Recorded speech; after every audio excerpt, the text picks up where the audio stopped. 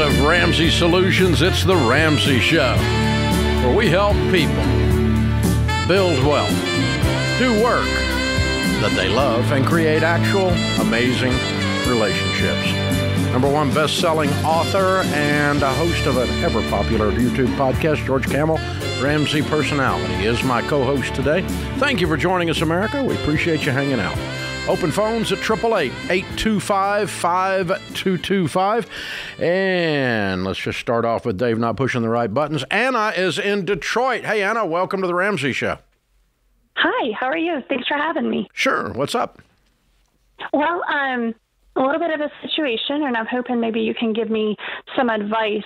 My husband bought our house from his mom 19 years ago. She had quite a few houses at the time and decided that she could sell one of them to him. He was 19 at the time. Went through a closing, like with, a proper close agent, and signed all the papers. He's the only name on the warranty deed, and has been responsible in living in this house for this past 19 years. A couple of years ago, she had asked us for quite a sum of money, and we said we couldn't afford it. So in retaliation, she went to the county clerk and filed a fraudulent quitclaim deed on the house, claiming that our house is now her house. There's no checks and balances with that system. So yes, there is. It went through, and everybody... Oh, the checks and balances are you put her in jail for fraud. Yeah. Because she's a freaking crook. She's a criminal. It's been 2 years, and we're still fighting. And now, instead of getting our day in court, they're saying that it's going to either cost us $20,000 to take it to court, or we can pay the ransom and maybe settle for something less and just pay to get rid of it, to pay to get out of it. You mean pay her? Yeah, a settlement, right? So why have you not filed criminal charges? Well, I talked to the county clerk, and she said, you need to get an attorney to, the quiet title. So that's what we did. And your attorney needed to advise you to file criminal charges. Someone stole your house. It just happens to be that you know the crook. Right, that it's related. But he said, that would be a separate lawsuit, and that wouldn't get you the quiet title that you need to free up your house. That would be a whole separate matter. I disagree. I'll help you to get your quiet title, but then maybe on another point. And I'm like, man, we've already spent so much money trying to get the quiet title. And so now we're really looking at maybe just calling the police and starting a report. Yeah, I think I would. Okay. I think I would file criminal charges on her. And that's the thing. We thought maybe it was just a misstep. Because obviously this is not someone that you have, that your husband has a relationship with his mother. No mother in her right mind would act like this. This woman is deranged. How long has he known she's crazy? A couple of years. Now it's been 2 years. He didn't know she was crazy before this? No, he was young and a single parent, right? So he How long have you been married? About 16, 17 years. Yeah. How long have you known she was crazy? Because I figured it out in about 30 seconds. There was a lot of, kind of red flags when we were first dating, but I started dating him when we were 16 years old. And so we were so young. I think we were very, I don't know. It was just... Well, you don't want your mom to be a crook or crazy. Nobody wants that for your mom. Exactly. But some people's moms are, because obviously there's crooks and crazy women and men out there. So sometimes the dad is a moron. It just is. Very strong Christian raising to honor your mother and your father. And I think there was a lot of things that we just said, no, she just needs help. No, if we can just pull her through. No, if we can just, be there and help her get up on her feet. We did that for a lot of years. And then finally I said, you know what? I told my husband, either our household or hers, but you can't be the man of both. Yeah. And he chose our household. Good choice. And that's when the crazy came out. Yeah, sure. When you set boundaries with crazy people, it accentuates their crazy. Henry Cloud teaches us that in Boundaries 25 years ago. Okay, so you've got some choices. Obviously, there's no relationship left, and it's a very sad situation. So what is the most practical process here? It doesn't cost much to file a criminal complaint. Okay. There's not a lot of cost involved in that. That's why I'm shocked that this attorney, in quotes, didn't recommend that you do that as a part of the quiet title. Because here's the problem. If your attorney that was quieted the title, and then said deranged mother-in-law decides to file another one, you get to do it over again. And he stays in business the rest of his life. So I want her having an incentive to stop this crap, and that's called jail. Yeah, well, yeah.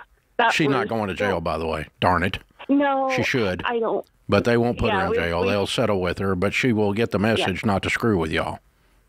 Yeah. Okay. So who said it would cost $20,000? Not to file a criminal, it doesn't. No. You said they told me.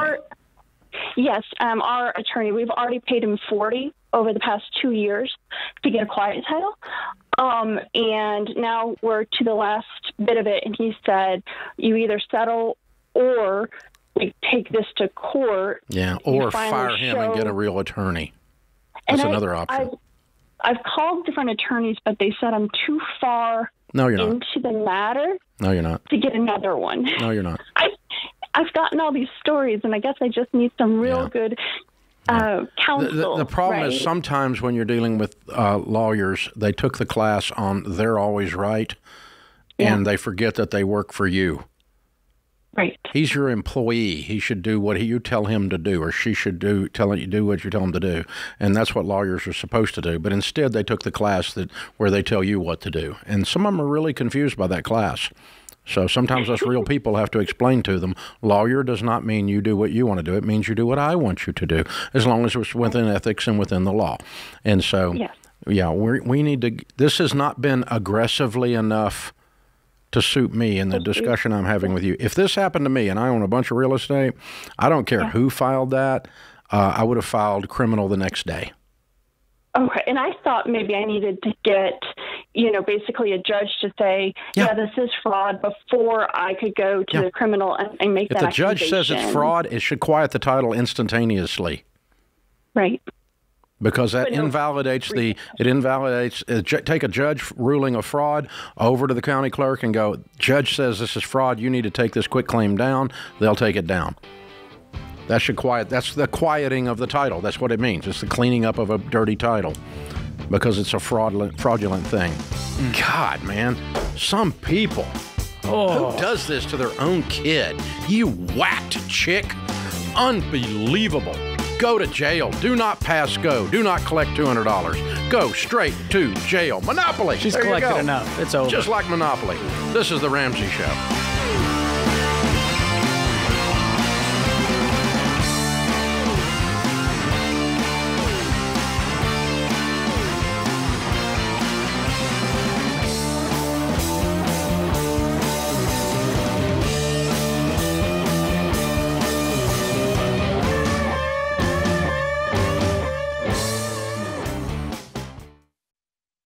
Hey guys, Ramsey Solutions started small and grew fast. Because of that rapid growth, there were times when our systems slowed us down. That's why we switched to NetSuite. It works for us and it'll help your business too. Whether you're starting on a card table like I did, or you're well on your way to becoming a multi-million-dollar company, NetSuite can scale with you and help you communicate and plan better. Because you know your day-to-day up and down and sideways, but accounting, analytics, and supply chain are on another level. So maybe you're just not tech savvy.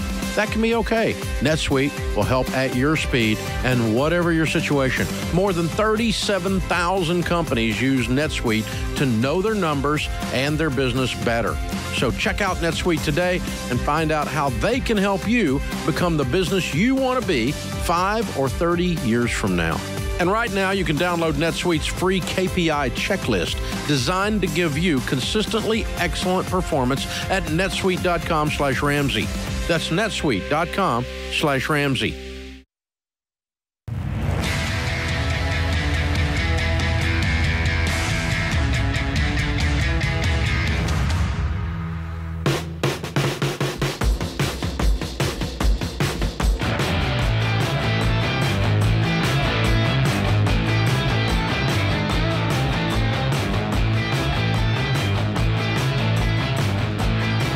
George Kamel. Ramsey Personality is my co-host. George, you know that we're going to be in business forever. Why is that? Because God keeps making people. Are you insinuating that people are not the smartest all the time? And some of us aren't. Some of us in this species have to start over every so often. I do a lot of stupid stuff, but my personal rule is not to do the same stupid stuff over and over. You evolved. I try to, I've evolved. It's a higher level of stupid. There we go. Because the past level of stupid has been grown upon. It's always right below the surface. You got to watch out. PhD in DUMB. I have graduated. Wow. There you go. Deloney has 2 of those, I've heard. Well, he's not in that. He's got real ones. But there you go. The good kind. Today's question comes from Jason in Connecticut, who's also not evolved. Can we start treating Bitcoin the same way you would treat single stocks? Crud, son. I understand you're not a fan. No kidding. Where'd you figure that out? But an asset with $1 trillion market cap is not a beanie baby. No, but it's still thin air. Ask people like Warren Buffett, who says if he doubled the amount he had put in Bitcoin, he would still have 0 because that's the amount he's put in Bitcoin. I'm going with Warren on this one. Not saying you have to add it to your portfolio, but it's a good enough asset to invest 5%. No, it's not. Okay, I don't know where the 5% comes from. I don't know where the $1 trillion number. market cap comes from.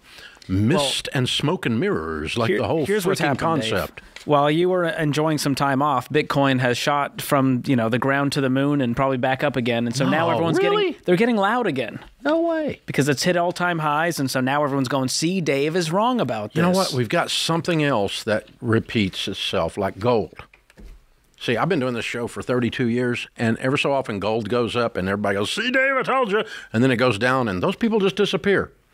And then it goes up, and they go, see, Dave, I told you. You don't understand gold. You don't really understand. Gold has value. Like what? Well, why does it have value? Because of people like you. It's a commodity. That's where people get value. The only reason gold has value is 2 people agreed it had value, and they fought over it. That's the only reason. That's the same reason that green paper has value. 2 people agreed it had value, and they fought over it. That's what gives something value. So commodities are exactly the same way as currencies. And Bitcoin, someday, all kidding aside, all sarcasm aside, someday it may level out and become a thing. But, Jason, it's not there. It's not there. I wouldn't wish a Bitcoin investment on somebody I really dislike. That's saying something. I really wouldn't. I mean, I don't even want those people to lose money. Well, even then, I see single stocks very differently because stocks are based on a company's performance and revenue being created. Well, that's because you're intelligent. I didn't have to think that deeply to get there. And so, again, I'm not mad at Bitcoin, but to say Bitcoin is the same as a single stock is just not true. No, Bitcoin is a currency. It's speculation based on hype. Currencies have no value except for their track record that indicates that 2 people are willing to fight over them. That's why the yen versus the dollar, the pound versus the dollar, the Deutschmark versus the yen, these things compared back and forth. It's the faith that people have in something.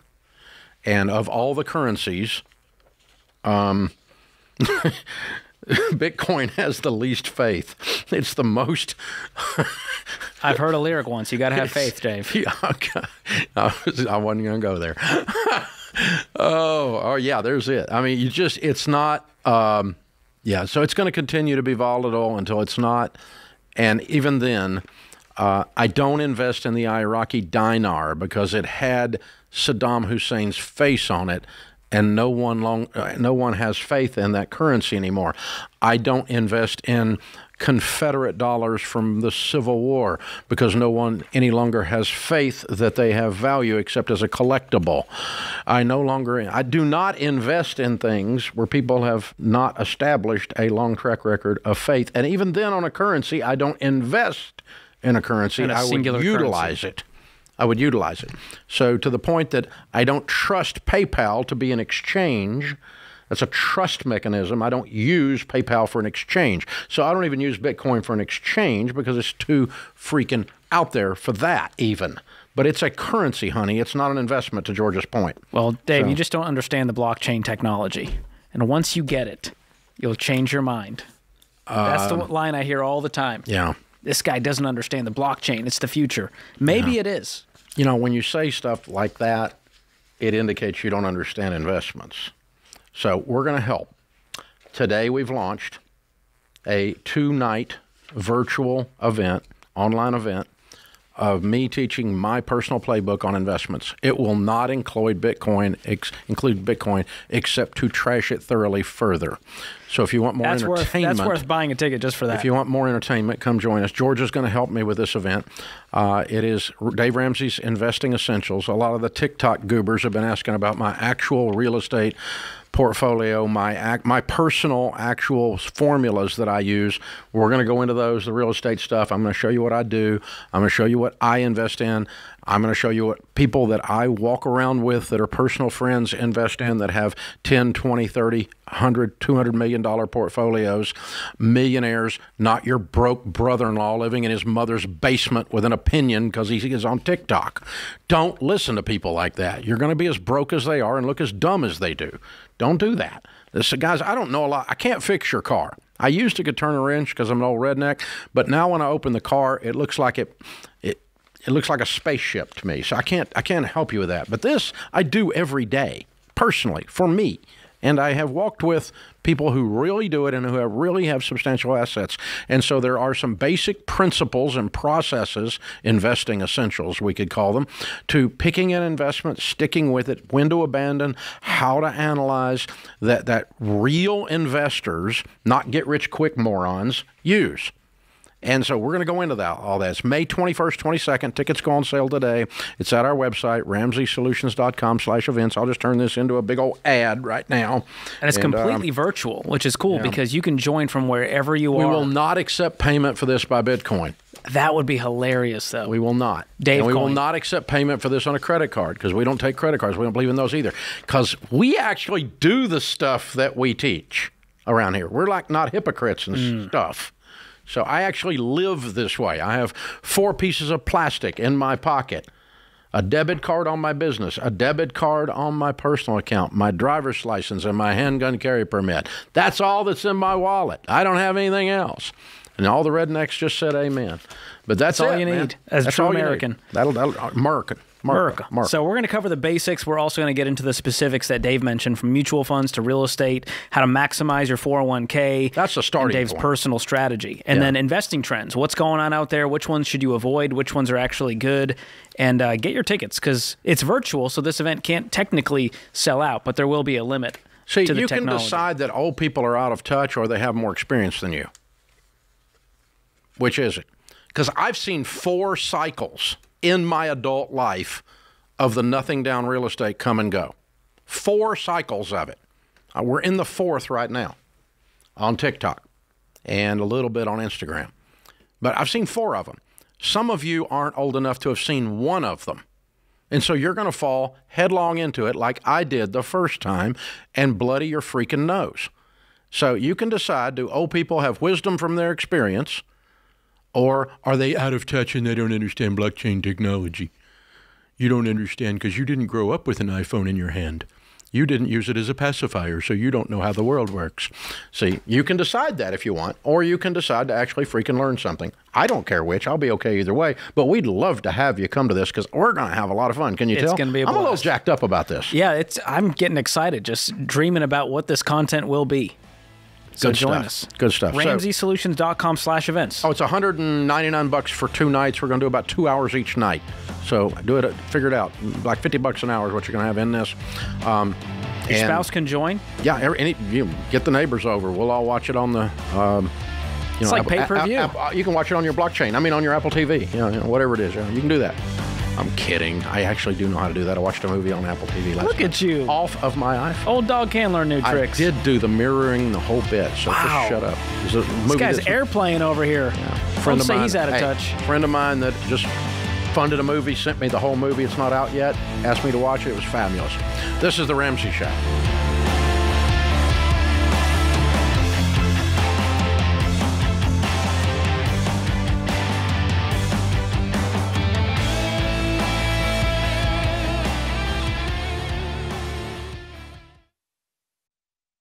If you're like most people, your home is your most valuable asset.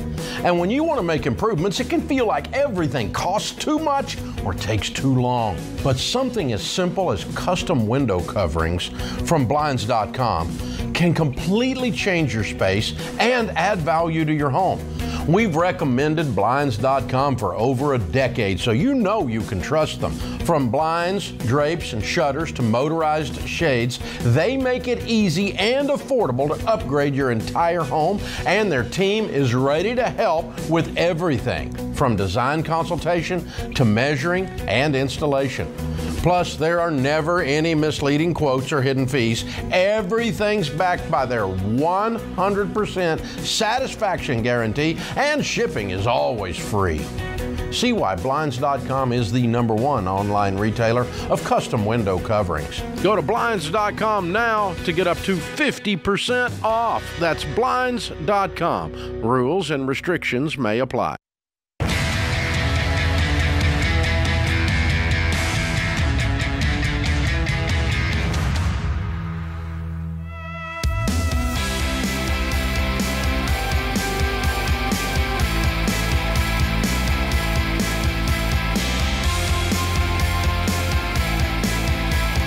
George Kamel, Ramsey personality, best-selling author, is my co-host. Open phones this hour in the lobby of Ramsey Solutions. In addition to a couple of hundred of our best friends drinking our free coffee, eating our free cookies, on the debt-free stage, Eric and Amanda are with us. Hey, guys, how are you? Doing all right. How are you today? Nervous. Oh, you'll be okay. We've never lost a patient. Okay. You'll be all right. I haven't either. That's good news. It's good news, yeah. So, where are you guys from? Right now, we're living in Memphis, Tennessee. Okay. What's right now? Where are you going? Military, so we moved around quite a bit. We've been all over. Thanks for your service. Which Appreciate branch? it. Navy? Navy. Yeah, I figured it Memphis, yeah. Okay, cool. Good to have you guys. So how much debt have you paid off? $73,000. Wow. How long did this take? About 3 years and 4 months. All right. And your range of income during that time? $99,000 all the way up to $110,000. Excellent. And Amanda, what do you do for a living? I'm an operating room nurse. Oh, so you haven't lost a patient either. That's what Yeah. you're saying. Good. That's good. goodness. Well, we Little have on this the in nose. common then. Yeah, it's very good. Although yours were more at risk than mine. But yeah. What do you do in the military, Eric? I work as a data scientist for Navy recruiting. Ah, very neat. cool. Yeah, so an after-military career that looks very lucrative to me. Well done. Good for you guys. Good job. So what kind of debt was this $73,000?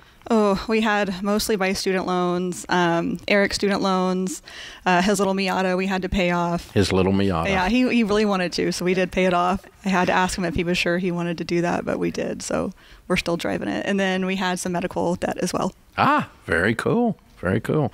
So how long you two been married? We had our wedding in 2021, but we got married in 2020. Pandemic. Yeah. Okay. Pandemic All right. time. So you've been married 4 years, and 3 years and some change you've been working on this. So how'd you get connected and decide to do this Ramsey Journey stuff? I was the Ramsey person before I met Eric, so I actually met him when I was a traveling nurse, and it put me in Charleston where he was at the time. And so we met out there, and I was already doing this Ramsey stuff, and then we were dating for a while, and the pandemic hit, and we were talking about possibly getting married, and we had to have some serious conversations about what I was wanting to do financially, what our goals were together. We had to come up with the plan together, and I kind of got him bought in on the Ramsey stuff. So here we are. Eric, she wanted to have the define the relationship DTR. That's right. discussion here. So you were like, well, I want to Yeah. become debt free. So if you want to Yes. be with So if me, you wanna be with me. I was grinding. It's always like, this has got to be a part of your life. I'm travel too. nursing in Yeah. the pandemic, so this Yes, is real. Yes. It was. Yeah. It was serious. It was good money, but it was real scary. There was a lot of crap going on. I was terrified. Yeah. Yeah, I guarantee you. So, Eric, she comes in and says, I kind of like you, but we got to get aligned. What'd you say? At first, I thought I knew everything about money. Turns out I was not financially literate, and the concept of positive net worth really made me angry for some reason because I didn't have positive net worth at the time. you were a financial genius who was broke. Exactly. Ooh, We know a lot of those. I let him know gently, though. It was nice. that's good. I said it so nicely. nice. You do seem sweet, nice. I mean, better than delivering him up to us. Right? You're so- passive aggressive. It's a little Miata. It's a little one. Little Miata. That's fun. So you guys get married, and it was just like combined incomes, let's go. Did it give you hope when you saw the numbers as you laid out your first budget? It did. Yeah, life was really confusing because he was getting moved again in the military, and I was like, I'm not going unless we're on the same page. And so it was really muddled for a while for us during the pandemic. Ooh. I was terrified. In surgery, the nurses were not getting as many hours, so I was like working as much as I could because I was afraid I was going to get fired. So everything was just really terrifying for us. And so once we decided to do life together, it really just took off from there. And it was such a relief to get on the same page. Wait a minute, you were doing travel nursing in the OR? Yeah. Yeah. That's where the money's at. Okay.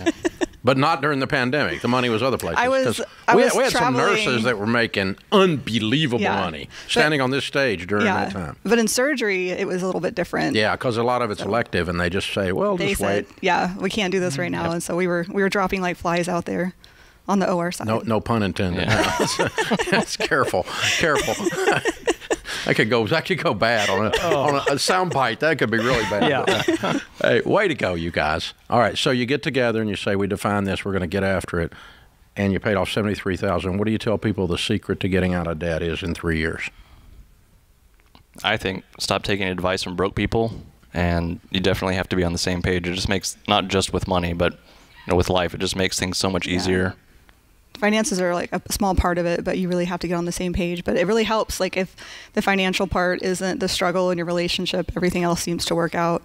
But yeah, you got to be on the same page. And then baby steps too. When people want to ask me about, getting out of debt, it's like, just follow the baby steps. They're not that hard. Yeah. Yeah, it works. It works and stuff. Yeah, I'm proud of y'all. Well done. Thank you. Who was cheering for you?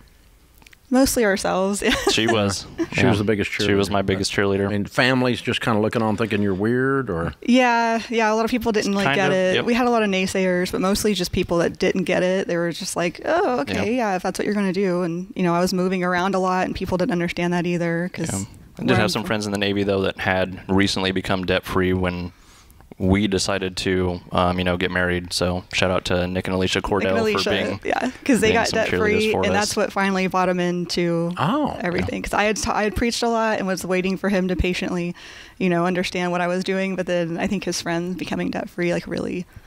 Yeah, there's nothing like having somebody walk up in front of you and go, I just did this, and it's not theory. Yeah, it flipped a switch for him. Yeah, it does. It does for me, because I'm pretty cynical. I mean, I have to. It takes me a minute to come around. I know you can't imagine that, but then when you see the actual proof, and that makes a difference, and that's the difference in someone tuning into the show today or tuning into the show 30 years ago. It was just me on the air, trying to get people to do this stuff, and nobody done it. And now we've got thousands of debt-free the social streams. proof. Yeah, thousands of debt-free streams on YouTube. Yeah, so way to go, y'all. So proud of you. Excellent job. Thank you. Hey, we've got a couple of EveryDollar gift cards for you that are 1-year subscriptions, one for you guys to tie into the bank and keep working what you're working so you can hit that Baby Steps Millionaires next step, and one for you to give away and get somebody else converted and get them going in that direction. So to say thank you. And again, thanks for your service, both of you, for what you do. You both serve society. It's a strong thing, and I'm glad you're prospering as a result. It's very, very, very good. Eric and Amanda, Memphis, Tennessee. $73,000 paid off in 3 years and 4 months, making 99 to 110. Count it down. Let's hear the debt-free scream. 3, 2, 1. We're debt-free! Wow! There we go. That'll wake you up. There we go. That was like 70 milligrams of caffeine straight to the main vein right there. I needed that. That was visceral. If people... All the old people out there are going, I've been married 25 years, I've been married 35 years, I've been married 45 years. I wish that I was like that young couple that started back then. When we first got married, we had this, and we're debt-free 100%. We're not even 30, and we got the rest. Oh, you're going to be so rich. Blows my mind. Be so rich. And it started with... It's kind of like you. You were that way. You got started, And I relate to Eric, because I had to swallow my own pride and go, oh, maybe I'm not a financial genius. Because I'm over here looking at my net worth, trying to brag about my credit card rewards and how I got a free flight paid for. Yeah, but you even had it worse. I mean, you had to come to work here every day. You're like an intern. Brutal. And, you're in the midst of people all that actually believe this stuff and actually are doing this stuff. You can't not be confronted accidentally by it. No. And like you said, it's a hard place to work. We're not hypocrites around here, and people so badly want to go, I bet those Ramsey people have a credit card. Nope. I mean, you can check my wallet at the door. You ain't going to find one, because I not only believe this stuff, I've lived it. I've seen it. I've had the experience of going, life is better living this way, living without debt, not playing this game set before us by society. Well, I mean, because the Miata dealership, that little Miata will get you. That's what I've learned. They'll get you a little Miata. You're going to start saying, look at George and his little Tesla.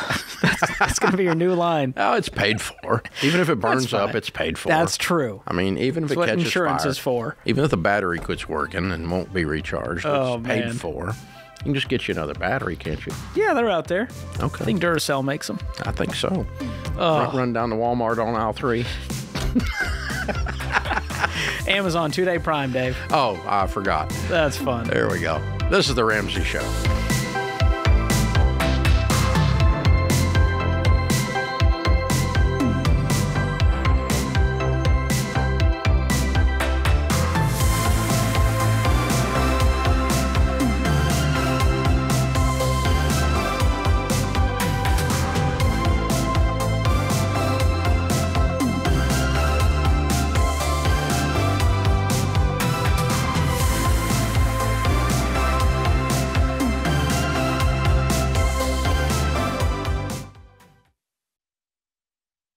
Hey guys, you know this, but I'll say it anyway.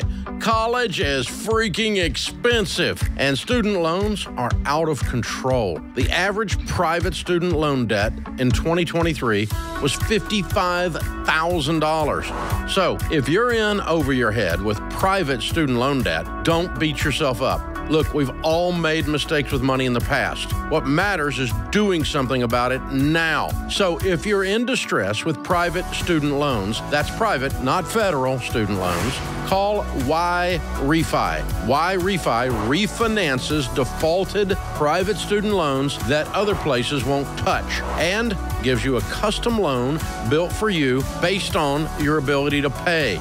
To learn more about this custom refinancing option, call 844-2-RAMSEY or go to yrefi.com/Ramsey.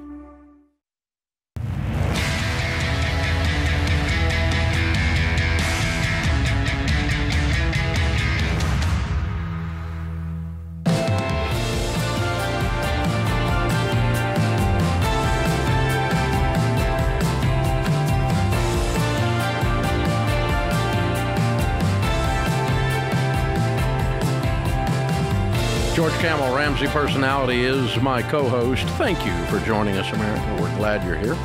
Open phones at 888-825-5225. All right, Tyler is with us in Dallas, Texas. Hi, Tyler. Welcome to the Ramsey Show. Hey, Dave. Hey, George. Thanks for having me on. Sure, man. What's up? Well, I'm looking to get maybe some career advice on whether or not I should change career fields. So I'm a counselor in Dallas. I own a small private practice, and my wife is a teacher here. We're planning on moving to Oklahoma here in the next few months to be closer to my wife's family. I'm trying to decide if I should try to rebuild my practice there, or if I should try to aim for like a more corporate, steady job with benefits in order to help kind of increase our income and provide some stability as we make the move. Okay.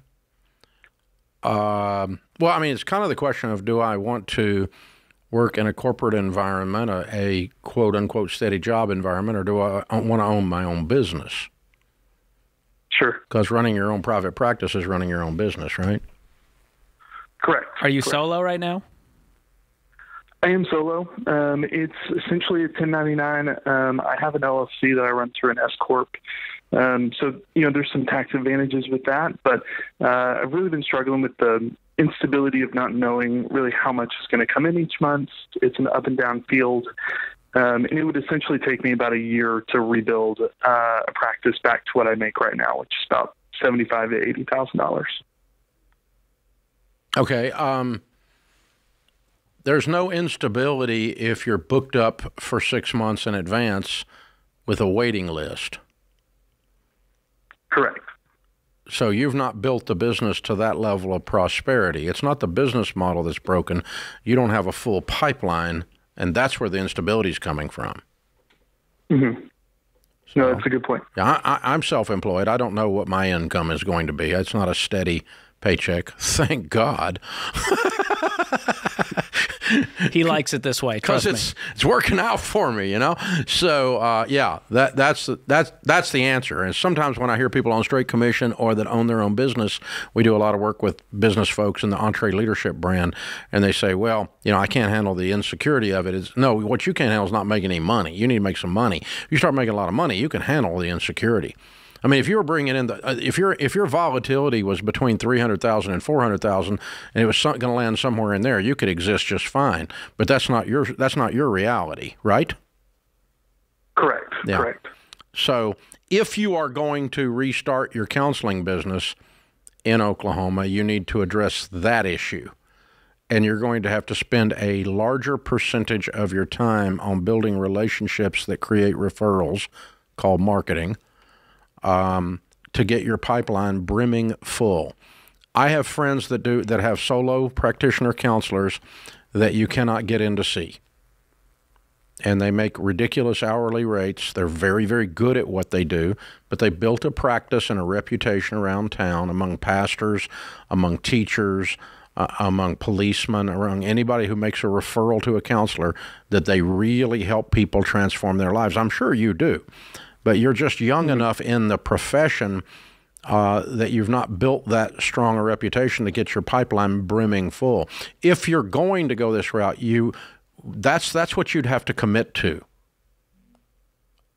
But if you don't want to spend any time working on the marketing stuff, or that makes you nervous, all you want to do is sit in the chair, then you probably do need to work for somebody else, and that's not a bad thing. It's just an observation of who you are and what you want to work on.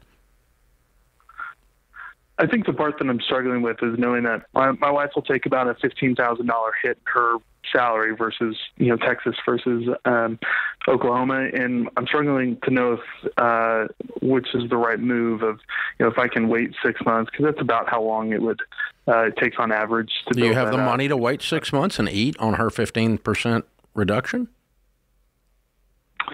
It would be a stretch, but we could do it. Okay. Well, that's what it takes to open a business and make the move to be near her family. So, see, part of this is it's all romantic. We're going to go for her. We're all going to be moving and be with family and back home, and I'm all warm and fuzzy. Oh, wait, there's no food in the cabinet. And so the warm and fuzzy goes away pretty quick then, and you start facing the reality of what this move means. And so the two of you probably need to talk about that if we're making this move to be near your family, which would probably be her request most likely, then and that's it's an okay thing to do. I'm not saying it's morally wrong or something, but you need to also embrace what goes with that, which is I'm going to have to take a job, or we're going to have to go live on beans and rice for 6 months till I get some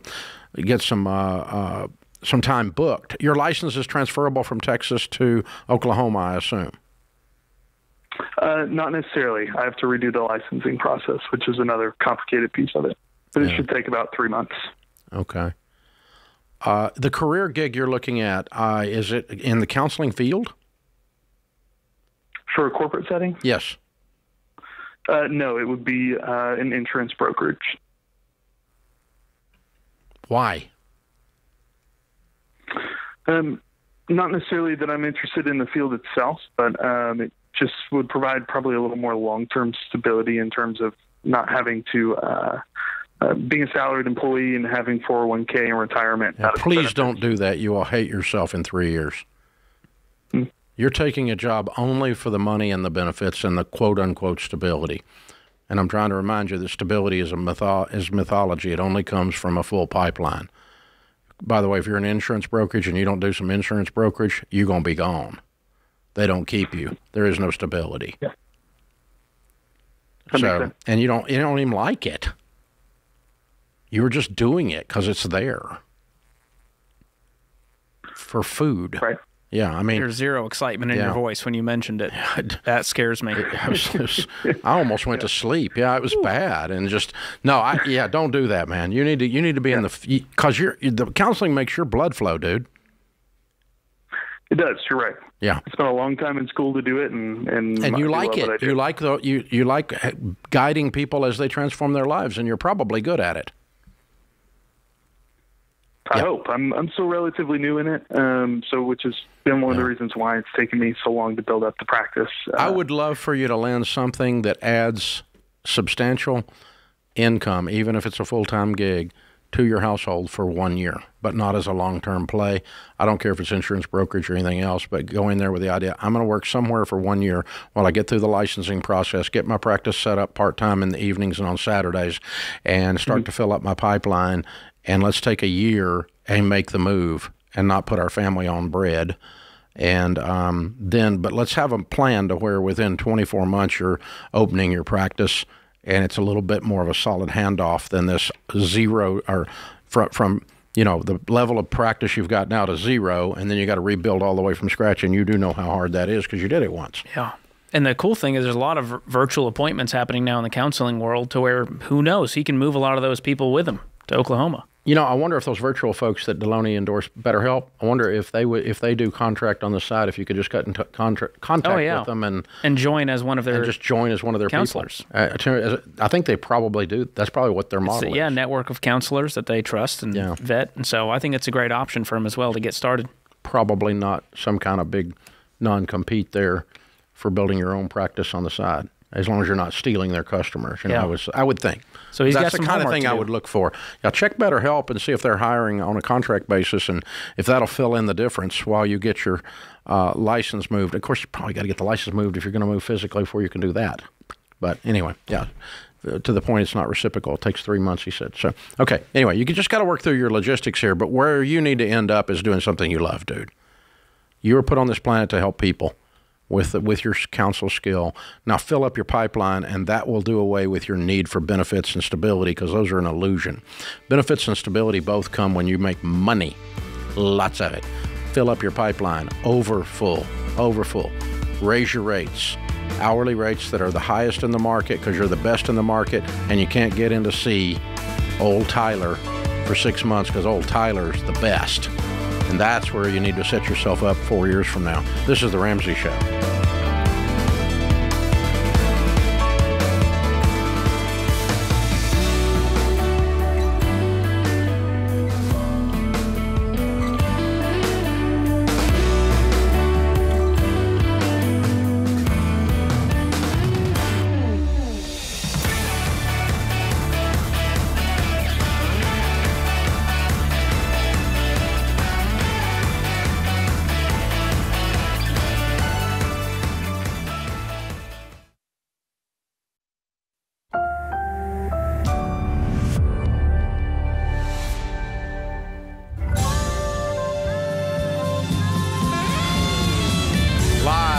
Headquarters of Ramsey Solutions. It's the Ramsey Show, where we help people build wealth, do work that they love, and create actual amazing relationships. George Kamel, Ramsey personality, #1 best-selling author, and host of multiple YouTube hit shows, including Smart Money Happy Hour on the Ramsey Networks. He's my co-host today. Open phones at 888-825-5225. Brianna is with us. She's in Las Vegas. Hi, Brianna. How are you? Hi. I'm actually Brenna from Las Vegas. It's my fault. They spelled it right, and I pronounced it wrong. Can't blame the phone screener. My fault. Brenna, I see it now. I'm sorry. What's up? That's okay. Thank you so much for taking my call. I'm so excited to talk to you guys. You too. So the root of my question is, are we financially ready to buy a car? Because the thought of it is making me super nervous. Here's our numbers. We've got about $50,000 saved in the bank. Separate from that, we have our emergency fund of about $30,000. We took home last year, between my husband and I, about $115,000, and we have one car right now. It's a 2020 Honda CR-V. It's worth about 20 to 23. I looked it up like last month, and it's running fine. We've been a one-car family for about 8 years, but we've got a little one now, and the juggling of the car and work and all that has been a little bit of a headache, and it would make our lives easier to have that second car. Buy a freaking car. What are you waiting for? It's just making me so nervous to like give up that money, and then you're 100% debt free, right? We are, yeah. We have a house. We're on baby step 4, 5, 6. Good. So we've got a house. And what are you thinking about? What are you thinking about on the car? What price? I'm looking for like 25 to 33 because we do want a bigger car because we're thinking about expanding our family. So we want something with maybe some extra seats. But the other factor is my husband works very sporadically. Like he works for the movie industry, so he'll have a good 6-month run, and then he'll not work for maybe a month or two. And we do really good at saving money during that time. And but you average 115. Yes, and we've had years where we go down as low as 100 and up as high as 150 or more. But last year we were. So about how is the 150. car going to cause that to crash? That's a great question. It's not, because you've never dipped into your emergency fund. We haven't. When he doesn't work, he does something else, brings in a little bit of money, or you tap into savings just a little bit. I don't know how you survive him when he's not working. We save money when he is working. Yeah. So we just budget so that we'll save money. And that account will have $25,000 left in it if you use 25 of the 50 to buy a car. Right. It just makes me so nervous. Well, what were you saving the 50 for? Because I think money should have a goal. And I think the problem is you were just saving to save, and now it feels weird to use that money on a car, and it feels frivolous. I guess that's true. I'm very frugal. I can tell. I feel it. And I've been in your exact shoes where as we made more, we became debt-free. It still hurt to write that check. And the car market is still stupid expensive. But right. You are the prime demo for it's time to buy the car. You've been a one-car family for 8 years. This is a very reasonable purchase. It's not a big part of your world, and you're doing it the right way. You're not borrowing money. You're not justifying. You're not overbuying to where you have $80,000 tied up in cars and you make $110,000. That's dumb. Don't do that. Everything you brought up, every single number is aligned with what we teach. And we're pretty stinking conservative. I think the difference is this is happy to hear that. Yeah, this is popping an emotional bubble. That's all it is. And you just said it out loud, and that's okay. You've never written a check this big except for probably a house, right? Right. Only our down payment. Yeah. So it's more emotional than it is tied to reality and facts. Yeah. And that's okay. The richer you get, the better at this you're going to be. Because you're going to get used. Because you're going to get used to it. And by the way, you're going to get rich because the stuff you're doing is so wise.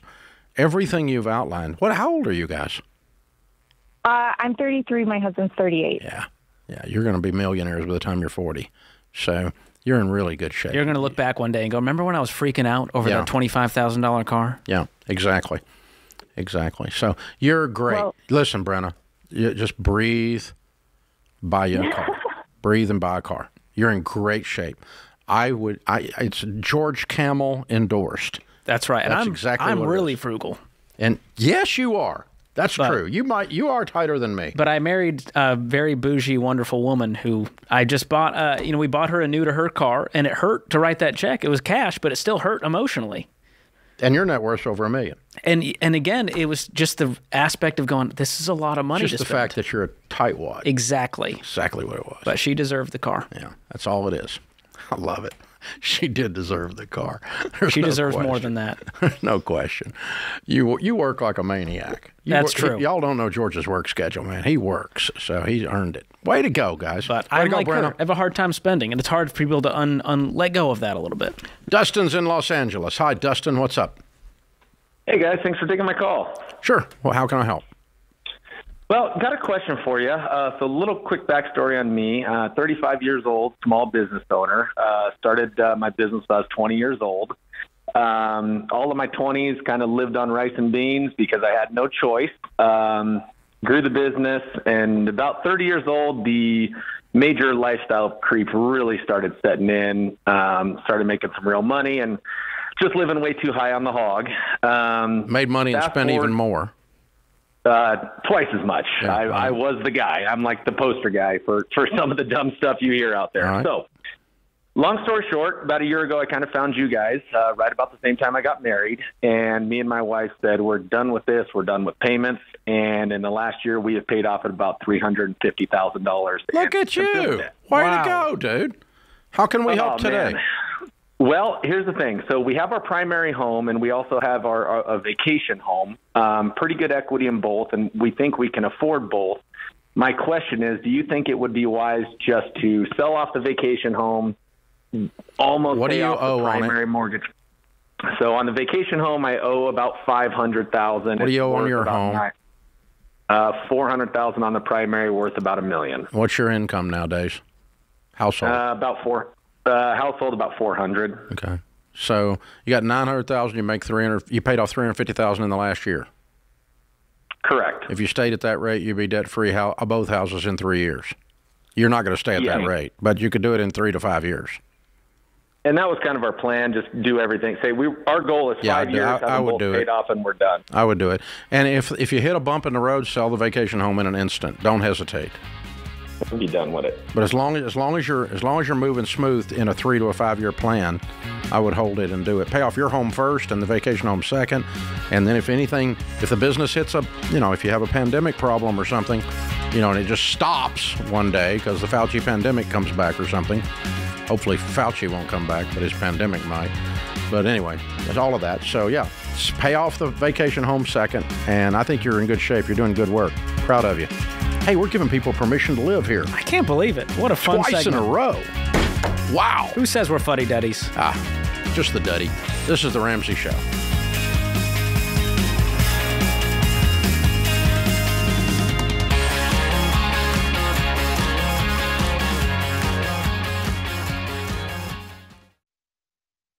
Your home is probably the biggest purchase you'll ever make. And with the real estate market like it is now, you'll need a mortgage company you can trust. That's Churchill Mortgage. You guys, buying a home is not a button push. It's a process. It takes building a relationship with an expert who will dig into the details and give you peace of mind without busting your budget. Churchill is one of the highest rated lenders in the country. And they're Ramsey trusted because they do what's right for you. Go to churchillmortgage.com to get started.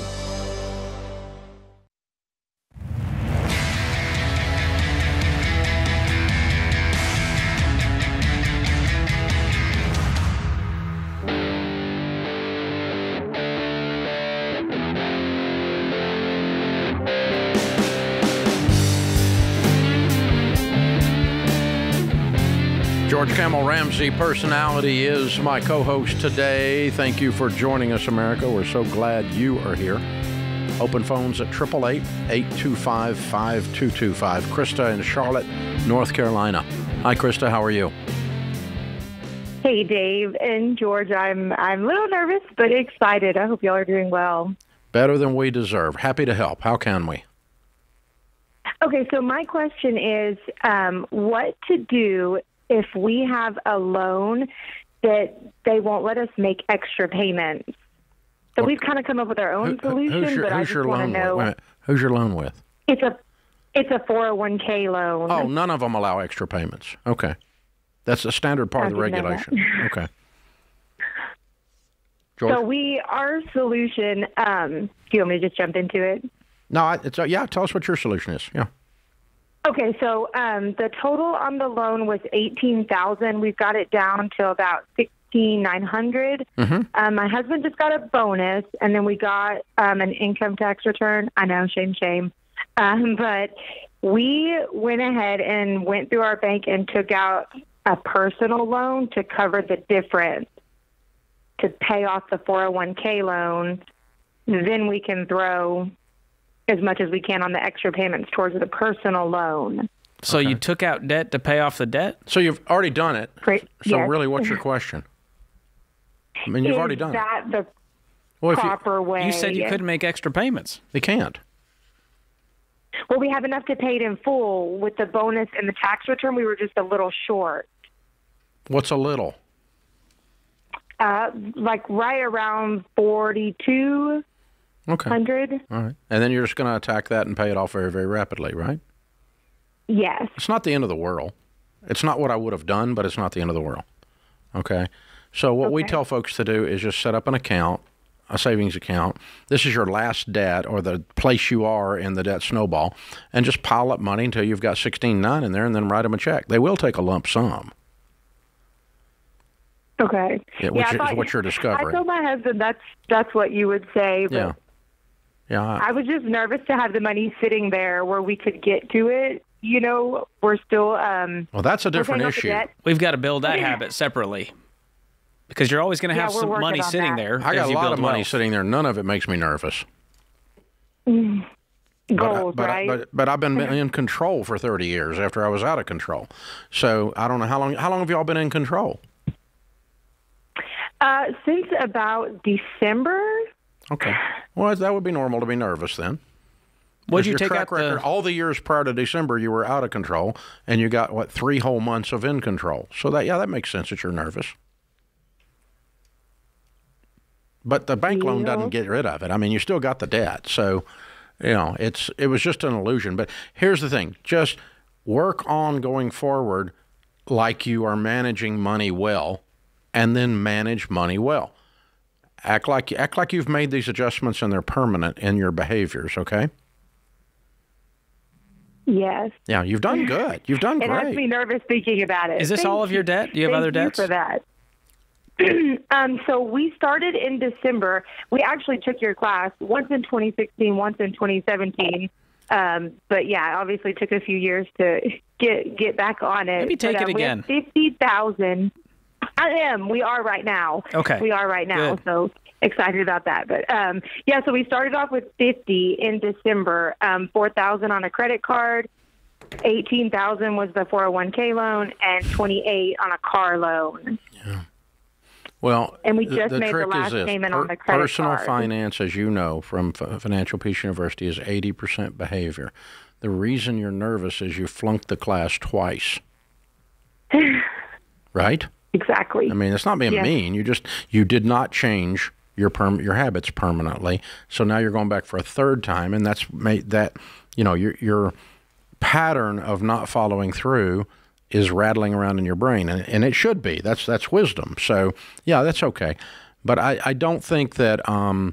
But what I want is your future to be better than that, because we love you. We want your future to be peace, because you are in control. Your money is boring, not stress-inducing, because it's doing everything it's told to do instead of you wondering where it went. You no longer dread you misbehaving, because it's been so long since you have misbehaved. And so I have the benefit of it being 30 years since I went bankrupt, 32 years since I went, no, it's longer than that now. It's, gosh, but it's 36. Oh, my goodness. But yeah, anyway, so I got a lot of years of behaving after my extreme misbehavior. So I'm real calm about it nowadays. But back in those days, nobody was happy with what Dave was doing, including Dave or his wife or anybody else, right? So I get it. I understand. And now Sharon's always happy with Dave. Hypothetically, but let's not push it too far. But analogy broke down. Yeah, it's money wise. Yeah, there we go. So, but yeah, it's a pretty simple thing. But you're building trust with others and yourself with your steady, positive behaviors, and that matters a lot. It changes everything. Well, people think my identity is I'm bad with money. No, you've been bad with money. You've made mistakes, but as long as you believe that, you're never going to change. James Clear is going to be speaking at the Entree Leadership Summit this year. Oh, yeah. The famous Atomic Habits book. And I've known James a long time before he was this massive author. That book has done so well. I'm so proud of him. But it is a great book. And the whole concept there was not, I'm going to grit my teeth and change my habits. Basically, the core thesis of at least part of it on Atomic Habits is, I'm going to change my identity. Craig Rochelle and I talked about that on his leadership podcast one day. We're talking about James and this idea of, I'm going to start saying, this is who I am, not that's who I'm horrible with money. I'm not good at math. I have no impulse control. I'm bad at Amazon. I don't know, whatever it is you say about yourself, you just start. First thing is you have to say, not me. I'm not that way anymore. I'm an intentional spender. I'm someone who doesn't do life with payments. I mean, there was an identity. There was a period of time during the Fauci pandemic that I ate every donut in a 50-mile radius. And so, because I was stress-induced donut eating, right? And so, yeah, but I had to decide I'm a guy that doesn't eat too much. I'm a guy that doesn't overeat and is not going to be grossly obese. I had to decide that because I became grossly obese. It was crazy. So, because I ate every donut. So I haven't had a donut. I don't eat donuts. That's who you are. Don't tempt him with a donut. And I get up on Saturday mornings when I'm at home and I take a half dozen donuts to each grandkid's house, and I don't even eat one. That's how good I am. I actually tried to tempt you the other day with a donut. And you don't said eat donuts. It was a get behind me Satan I might do moment. something else that's evil and bad, but it won't be a donut. So you just self-identify, right? That's all I'm saying. And I'm over saying time, I'm capable of doing stupid stuff too. You are, everybody is, but you start going, I'm there. And the one I love is where you go, it's like a besetting sin from your family. Our family has always been, it's like, well, like a recessive trait? What's going on there? Stop it. I mean, there's, don't marry your cousin. Stop it. This can stop now. You don't have to replicate these stupid decisions. You can change the gene pool. Or the ones, people that grew up in my neighborhood, well, somebody got out. Something in the water. And it's like people that are my race, people that are immigrants, people that aren't immigrants, people that are bald, people that have great hair. I mean, whatever it is, everybody's got, like, that's your excuse. You don't understand. I've got a bunch of kids. Well, so what? A bunch of kids get rich all the time because some of them have to feed them all. And so, it's like, don't tell me. Everybody's got like some reason. Don't self-identify with failure. That's the point. And that's not some muckety-muck positive thinking deal, although it is. But it's the reality of people who are wealthy. It's why you become who you hang around with, too, by the way. Because you're self-identifying with those people. Well, our millionaire study, we found in a millionaire study, 97% of them believe they control their financial destiny. And 69% of the public does. Belief. Ta-da, there it is. There's a correlation there, and it has causation. For those of you into research, this is The Ramsey Show.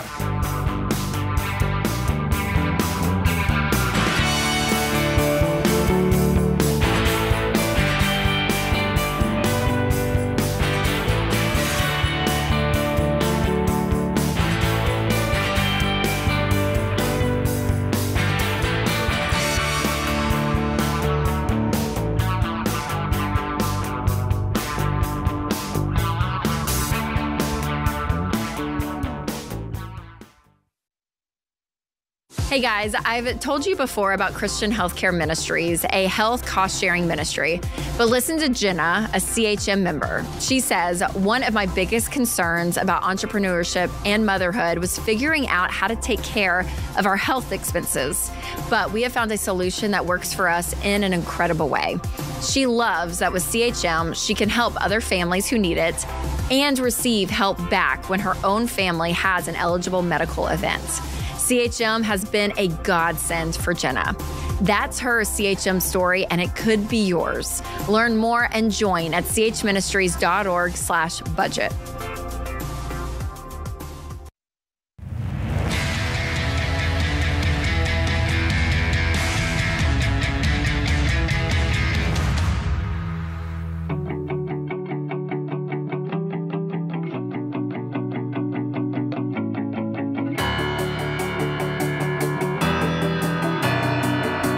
George Kamel, Ramsey Personality, is my co-host today in the lobby of Ramsey Solutions on the debt-free stage. Brian and Joanna are with us. Hey, guys, how are you? Great, Dave. Great, Dave. Good to have you guys. Where do you live? Toronto, Ohio. Oh, fun. Welcome to Nashville. And how much debt have you guys paid off? $215,000. Wow. How long did that take? 61 months total, but we did 120 in the past 10 months. Woo, getting it. Okay. All right, big time. And your range of income during that 61 months? Started at 150,000 up to 240. Cool. What do you guys do for a living? I'm a family physician, and Joanna's home with the kids. Awesome. Very cool. So your practice took off? I went from the Navy to private practice. Oh, that'll do it. Okay. All right. Good. Good for you guys. What kind of debt was the 215? It was our mortgage. Paid off your house. Look at it, weird people. I love it. Way to go, you guys. Awesome. What's this house worth?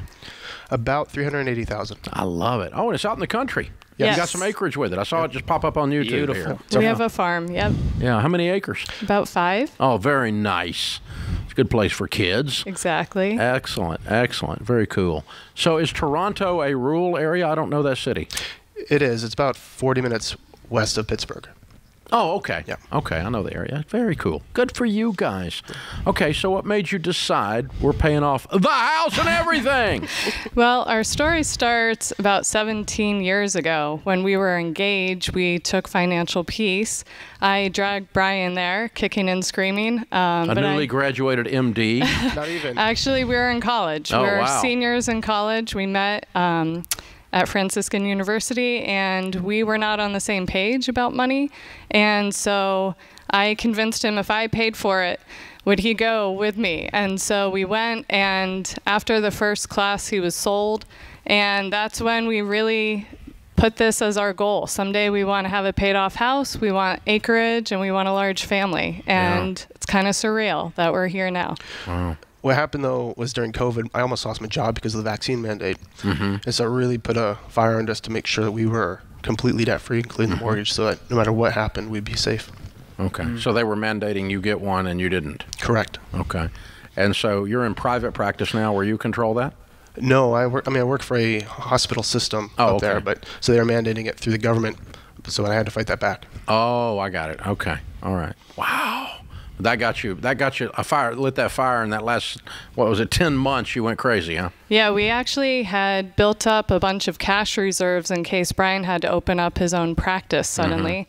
And so when we came through that time, we said, okay, let's get really busy about this house so we're not worried if something happens again. And so we decided to take that big chunk of change we had been saving aggressively in case he needed to leave his job quickly, and we put on the house, and we drained everything except retirement and our emergency fund and threw it at the house in these last 10 months. And then we've just been scraping everything we can. Brian's been teaching butchering workshops. Wow. We raise all our own meat now on our farm and butcher it on our farm. You know, I wish you had said that first.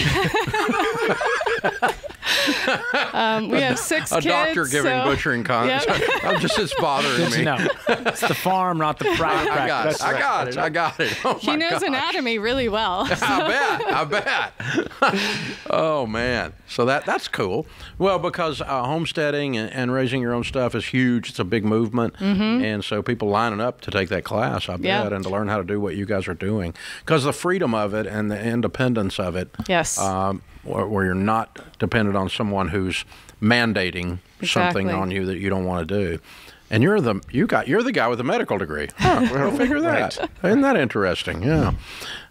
We're not going there. We're just going to celebrate with you that your farm is paid for and it's worth $380,000. How much have you got in retirement? About another $350,000. Okay, so you're approaching millionaire already. Well done. And you brought the kiddos with you. How many of them are there? We have 6. 6. Wow. They're all with you. Yes. And what are the age range? We have 15 down to 1. All right. Very cool. That's a party. Very cool. Some That's farm a party. workers right there. That's right. Well, and shock of shocks, they're well behaved. Okay. When there's 2, they're climbing the walls, right? But they just line up like the picture. That's amazing. It's just like perfect. All right, names and ages. Let me hear who they are. So Joseph, who's 15. We have Killian, who's 12. Fulton is 10. Cormac is 7. Rosie is 3. Jamie is 1. Way to go, Jamie. I figure you must lose track of 1. And that's 6. all right. That's impressive. Yeah, that's good. Wow. So how's it feel to not have any payments? It's kind of surreal. This is our first family vacation, Dave, that isn't just to visit family. So we're going down to Texas, and we're a little crazy. But Go for it. Be a little crazy. You've earned it. Yeah, You're almost millionaires. You're a doc. You make good money. You got freedom now. I'm so proud of y'all. Thank you. Yeah, it is amazing, and it, as you said, it's freeing to where now I look at I do what I want to do because I want to serve people, and I want to be there because I want to be there, not because I have to be there. So yeah, and I'm not going to be forced into something to pay a bill. Right. Yeah. Right. Yeah, that I don't want to do to my body. Way to go. Good for y'all. So proud of y'all. Excellent, excellent work. Very, very cool. What advice do you have for somebody that wants to get out of debt? For us, it was contentment, knowing our why, and the budget. We've been doing the budgeting since we were printing them off every month. We've been doing we have our first paper budget we ever did. I love it. And So yeah, I would say having that monthly budget meeting is key. Yeah. But no matter what income we have, just learning contentment. Yeah. Good job, you guys. Beautiful. Way to go. Proud of you. All right, it's Brian and Joanna and the Powerful Six. Way to go. Count it down. $215,000 paid off in 61 months, with most of that in the last 10 months, making $150 to $240. Count it down. Let's hear a debt-free scream. 3, 2, 1. We're debt-free! Yeah!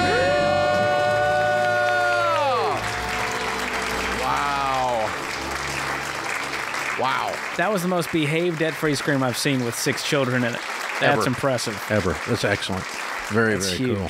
What a great family and what a great story. That's so exciting. And sometimes we hear people say, you can't do this Ramsey stuff if you have a big family. So I rest my case. Somehow they did it. Somehow they figured it out. They're like, we'll raise our own cattle if we have to feed these kids. Yeah, apparently. And we'll butcher them ourselves. Strategy. Yeah, that's good. It's good stuff. I mean, it's possible. And it's probable when you make the decision to do the right thing.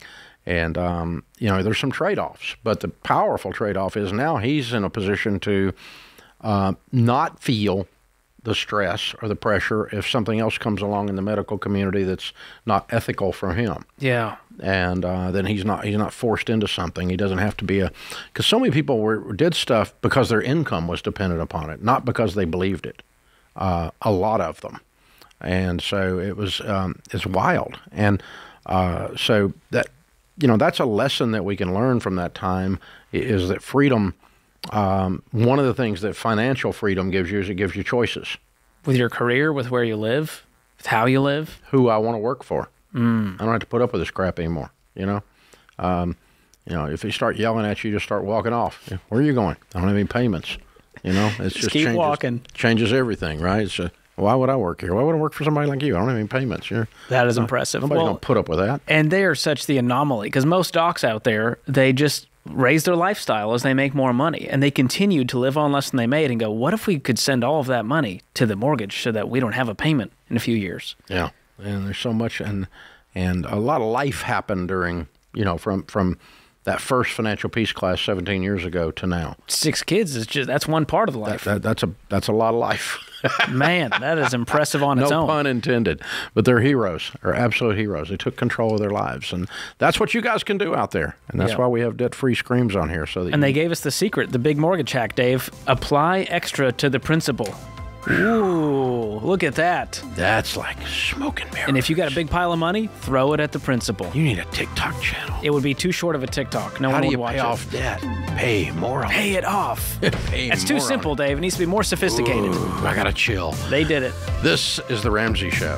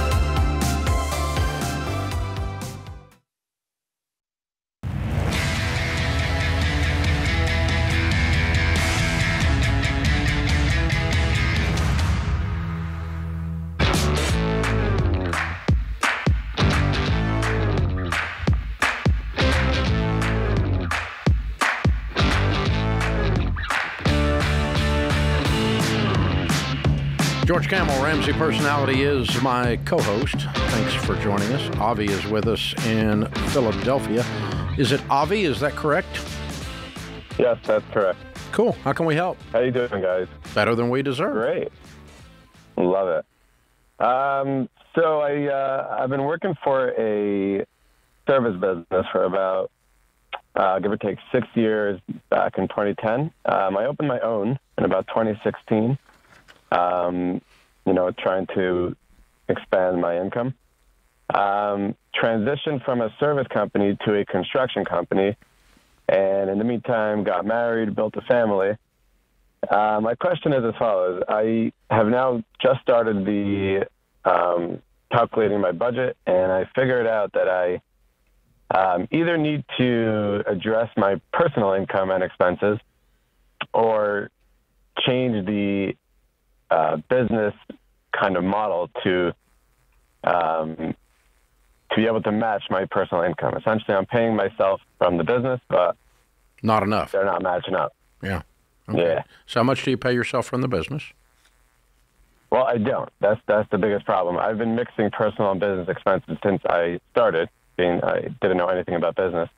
I just knew what I was providing, the service. Now I'm looking now to separate the two. And how much do I pay myself? Do I pay myself what my personal budget is needing, or do I pay myself what my business can handle? It doesn't matter. You're going to be taxed on your profits on the business regardless, and you have been all along. Are you current on your taxes? No. How far behind are you on taxes? About 2 years, I would say. Okay. You need to take care of I that. do quarterly, but not yearly. Well, if you don't not filing federal income tax returns is a criminal offense. They put 2,711 people in jail last year for that. So not filing is not okay. Not paying is a different issue. That's not criminal. They'll just drive you into the dirt. But not paying is not criminal. So you need to get that part of your life cleaned up immediately, and we'll go ahead and answer your question as a part of this. But jump online at RamseySolutions.com and talk with one of our tax ELPs, and they can help you get current and set yourself on a system to stay current. Now, this will also help you do your taxes and your quarterlies on time and accurately, and that is simply this. You need to open a separate checking account for your business from your personal. I assume you have a checking account. Is it in the business name or your personal name? No, I have everything separated. You just don't have it separated. Okay, so now that the business account is open, 100% of the income that goes into the business account is only business. The only thing that comes out of the business account is business. Never again pay anything personal out of that account the rest of your life. Ever. So yeah, I spent the past 3 months separating those. I started with your okay, well, you told us you weren't separated, so I'm telling you to separate it. Yeah, okay. All right, so now you're separated, and 100% of the time, this is a business expense, you use the correct debit card, the correct checking account. 100% of the time, it's a personal expense, you use your personal account. Now, what does it take if you've laid out a budget for you don't know what it takes to operate your household, right? You told me that. Okay. So what profits do you think you've made in a given year? What do you think the business makes profit that you're going to end up paying income tax on? I believe I'm operating at a loss right now. But then how is your family eating? Because, I'm accruing debt. That's my problem. So you're borrowing money to eat and stay open? Not really. Yeah, if you put it that way. I've been paying... Are you living off of credit cards? Exactly. So now we stopped in December of 23, and... How much credit card debt do you have? Personal, about $50,000. Okay. What other debt do you have? Personal or business? They're all personal. You it's all in your name. Of it. So business, I have about 80. On top of the credit cards. And I assume then you have the IRS taxes. Do you know how much that is? No. Correct.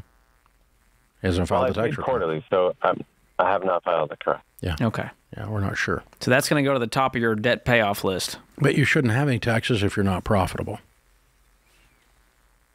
So why are you paying quarterlies? Based off sales. I've been doing it myself. I'm not really sure. Okay. Dude, you're a hot mess. Yes, okay. So there's so many things going on here. The first thing we have to do with the business side is we have to figure out if the business is really profitable or not.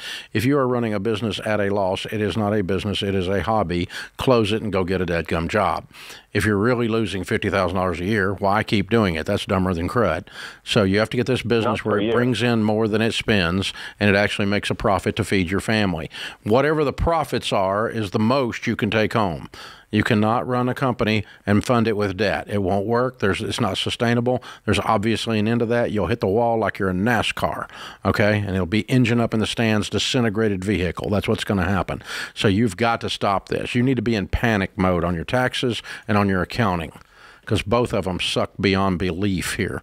So once you get the business under control and you can tell if it's making money and decide whether to leave it open, then you can say what I've got to have come home.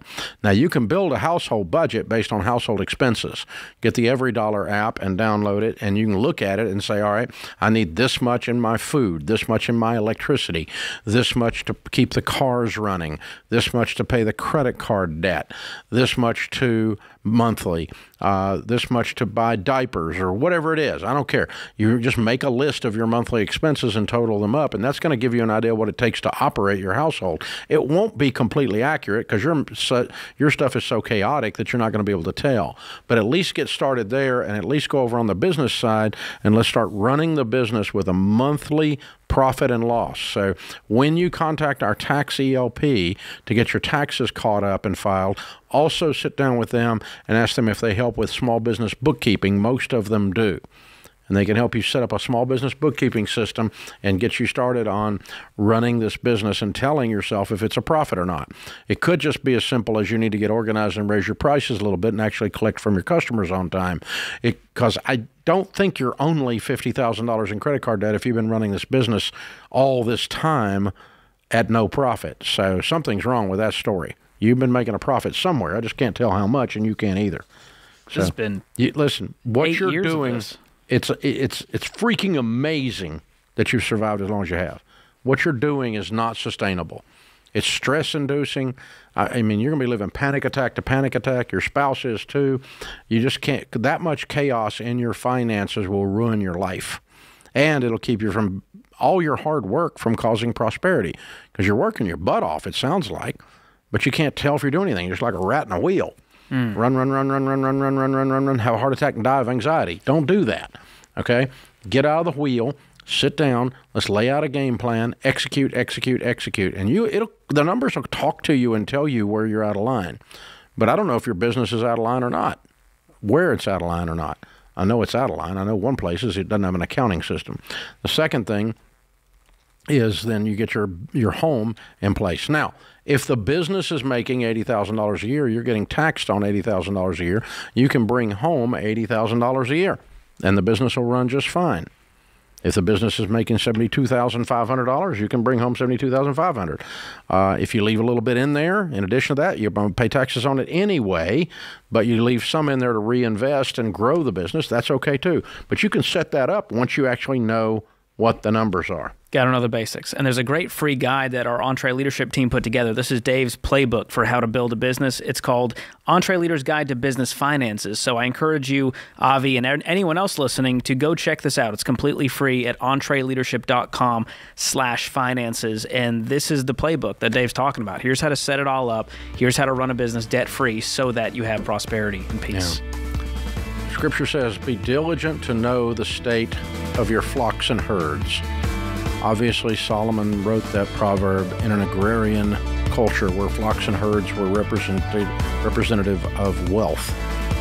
So if you don't keep up with the lambs and you don't watch for the wolves, you go down. That's what this is. This is the Ramsey Show.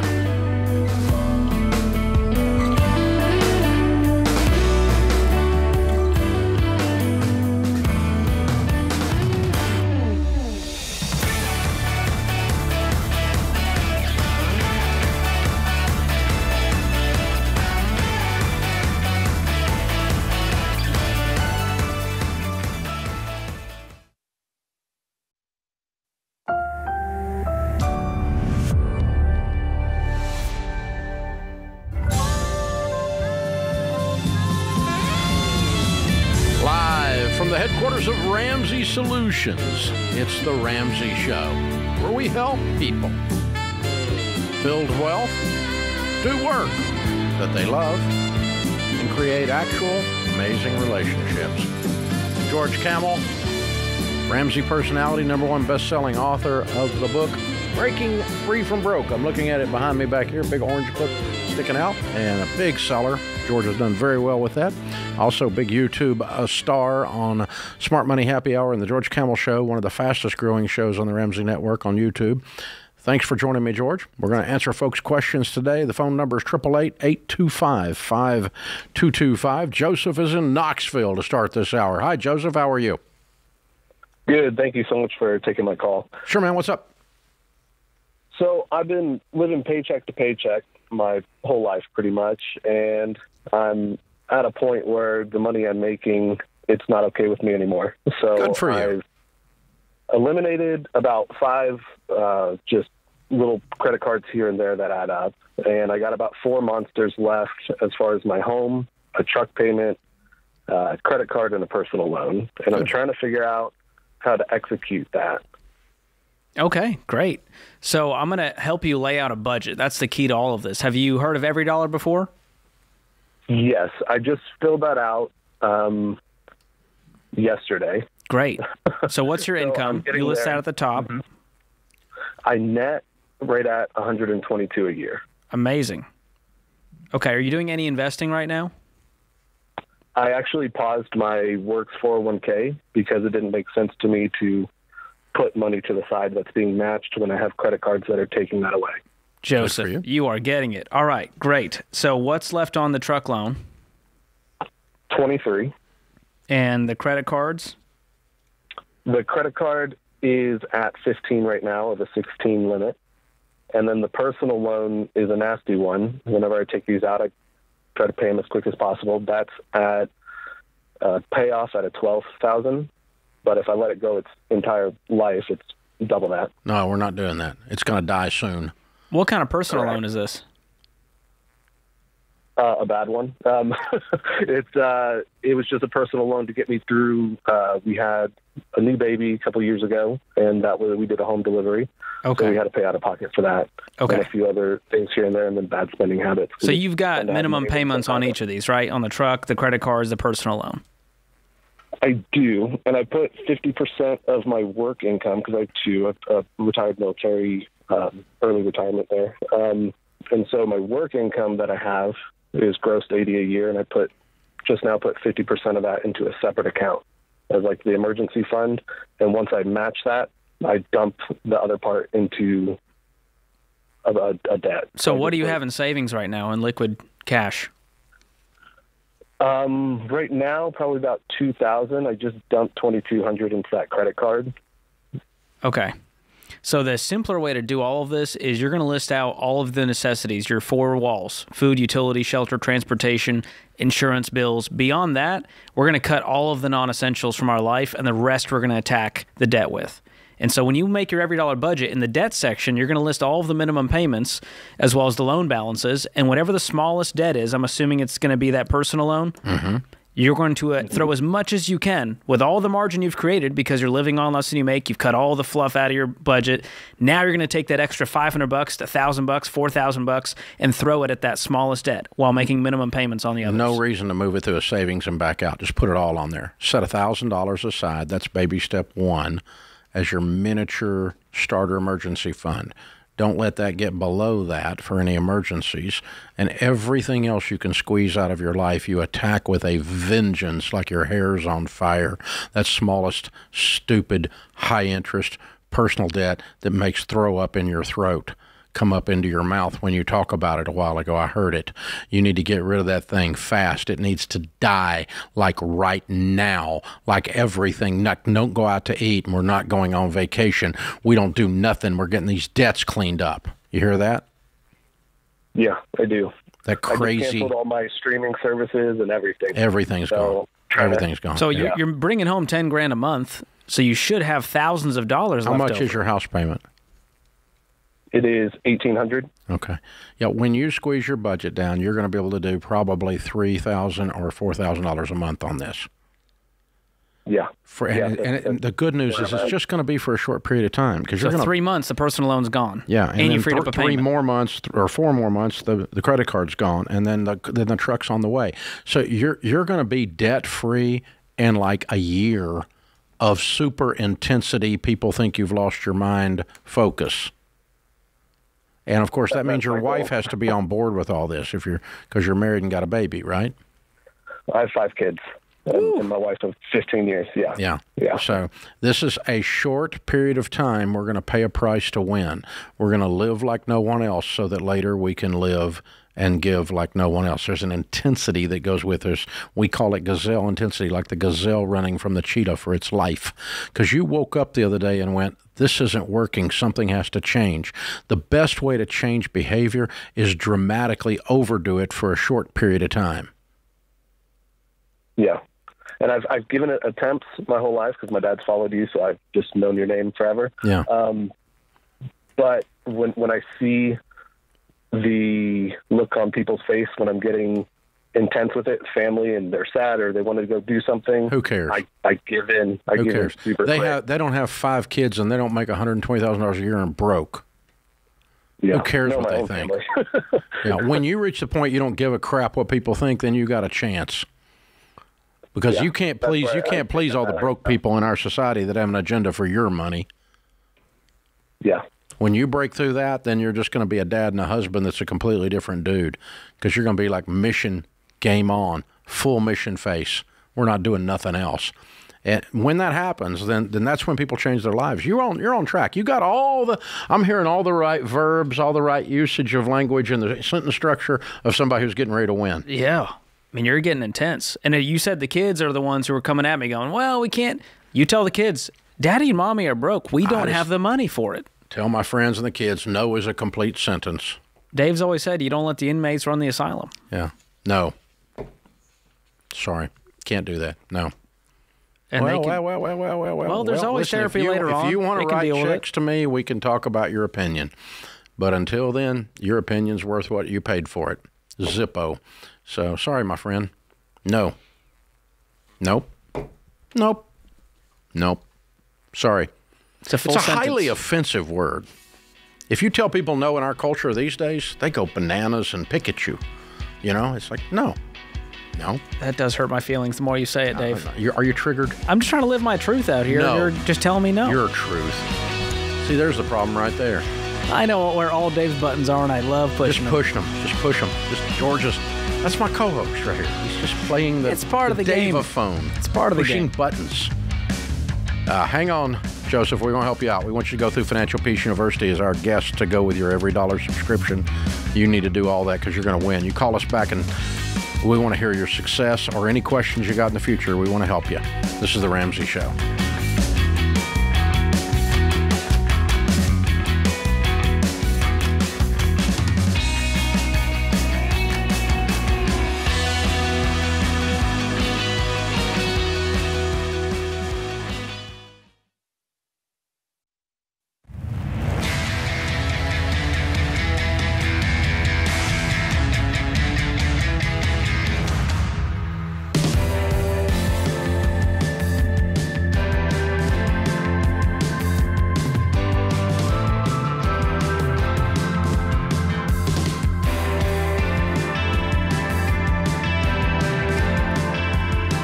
George Kamel, Ramsey Personality, is my co-host today. Thank you for joining us.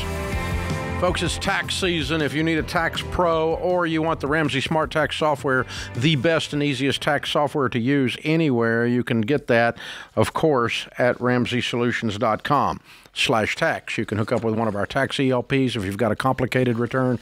If you got a simple return, don't use those other guys. They're trying to sell you a bunch of crap like credit cards and everything else and hidden fees, and we fix all that. We'll advance your refund with a loan. That one disgusts me. This question comes in from one of our listeners. Are there penalties for filing a tax extension? No. The tax extension itself does not create a penalty. Not paying your taxes when you file, let's say you owe $1,000 and you file an extension from April to October. You will pay penalties on the $1,000 taxes that you owe if you don't pay it.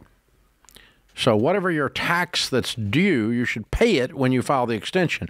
The extension is not extending the payment, it's extending the filing. And so if your return is complicated or screwed up or there's something in flux, pay the proper amount of taxes and file an extension. During the extension period, do your filing. But it does not extend the tax liability. You will be penalized and get late fees and penalties and interest and everything else on the amount you don't pay.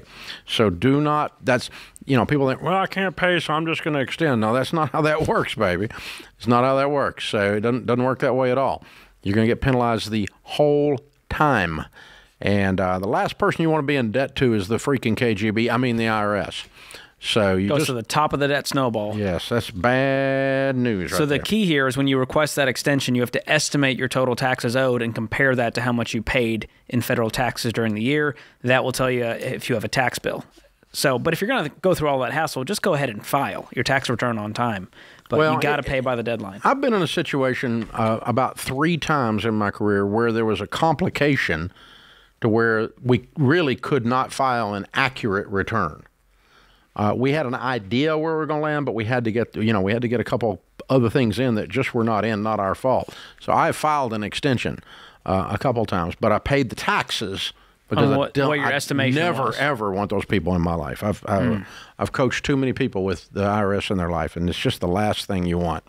You think MasterCard and American Express is evil? You just wait. You try these guys on. Garnish your wages and destroy your life. Well, they don't have to do anything. They're the only debt that does not have to go to court to start taking your stuff.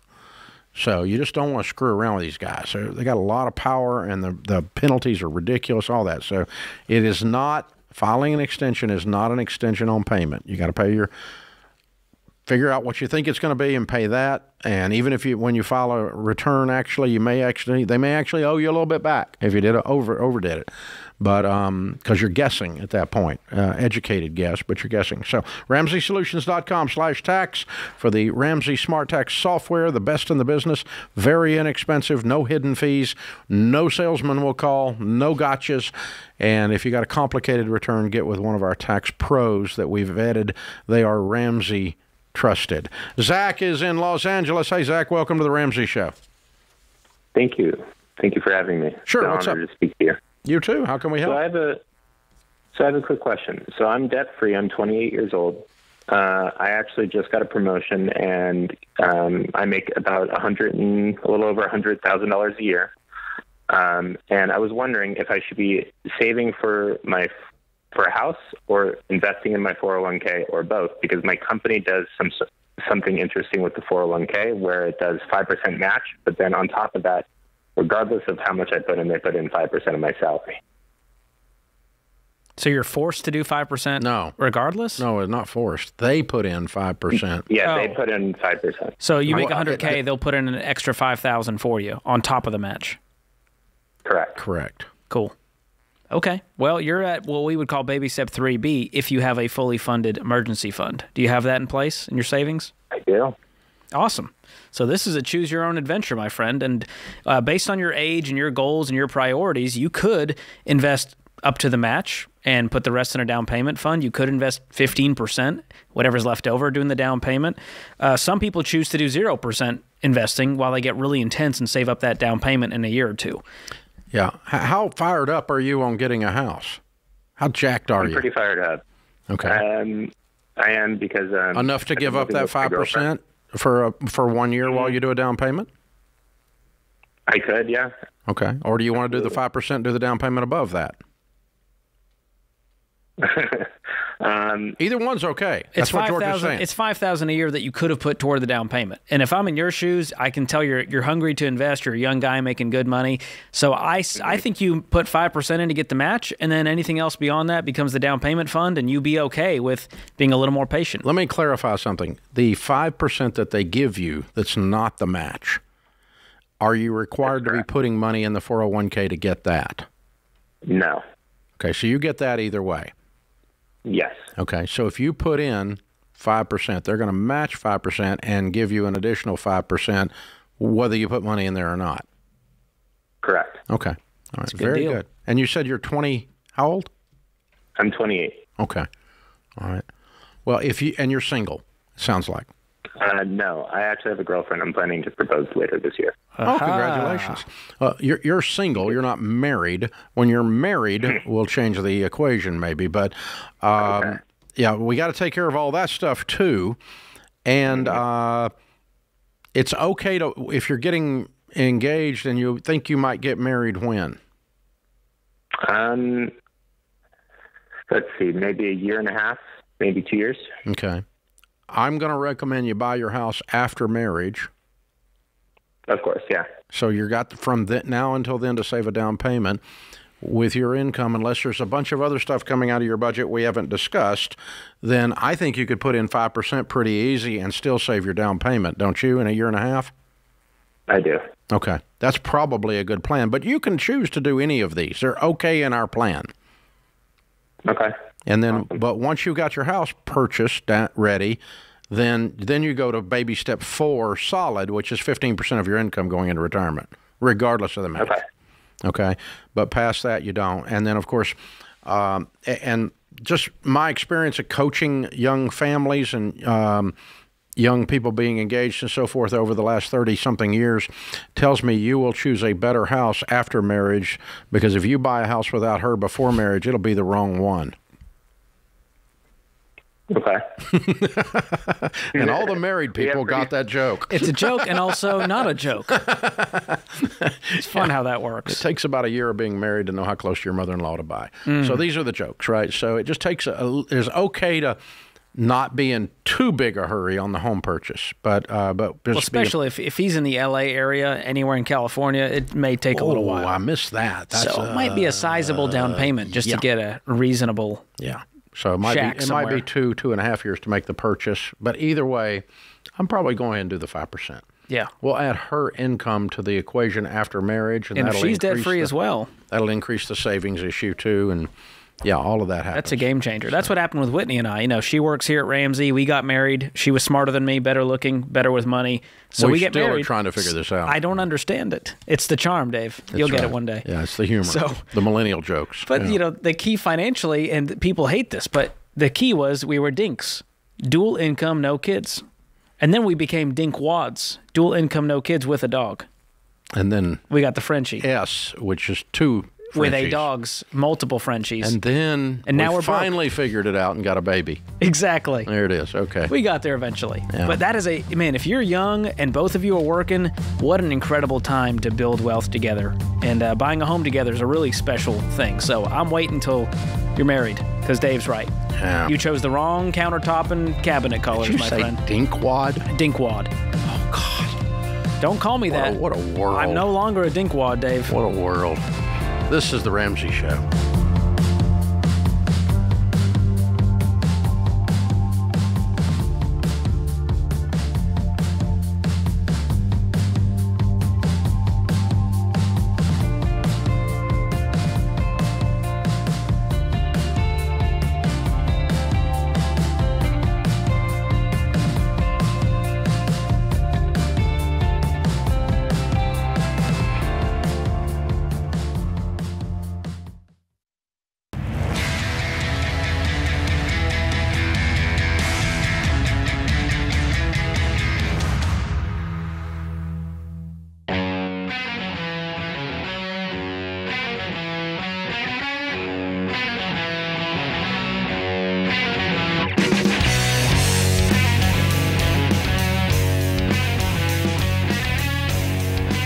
George Kamel, Ramsey personality, is my co-host. Tasha is with us in Denver. Hi, Tasha. Welcome to The Ramsey Show.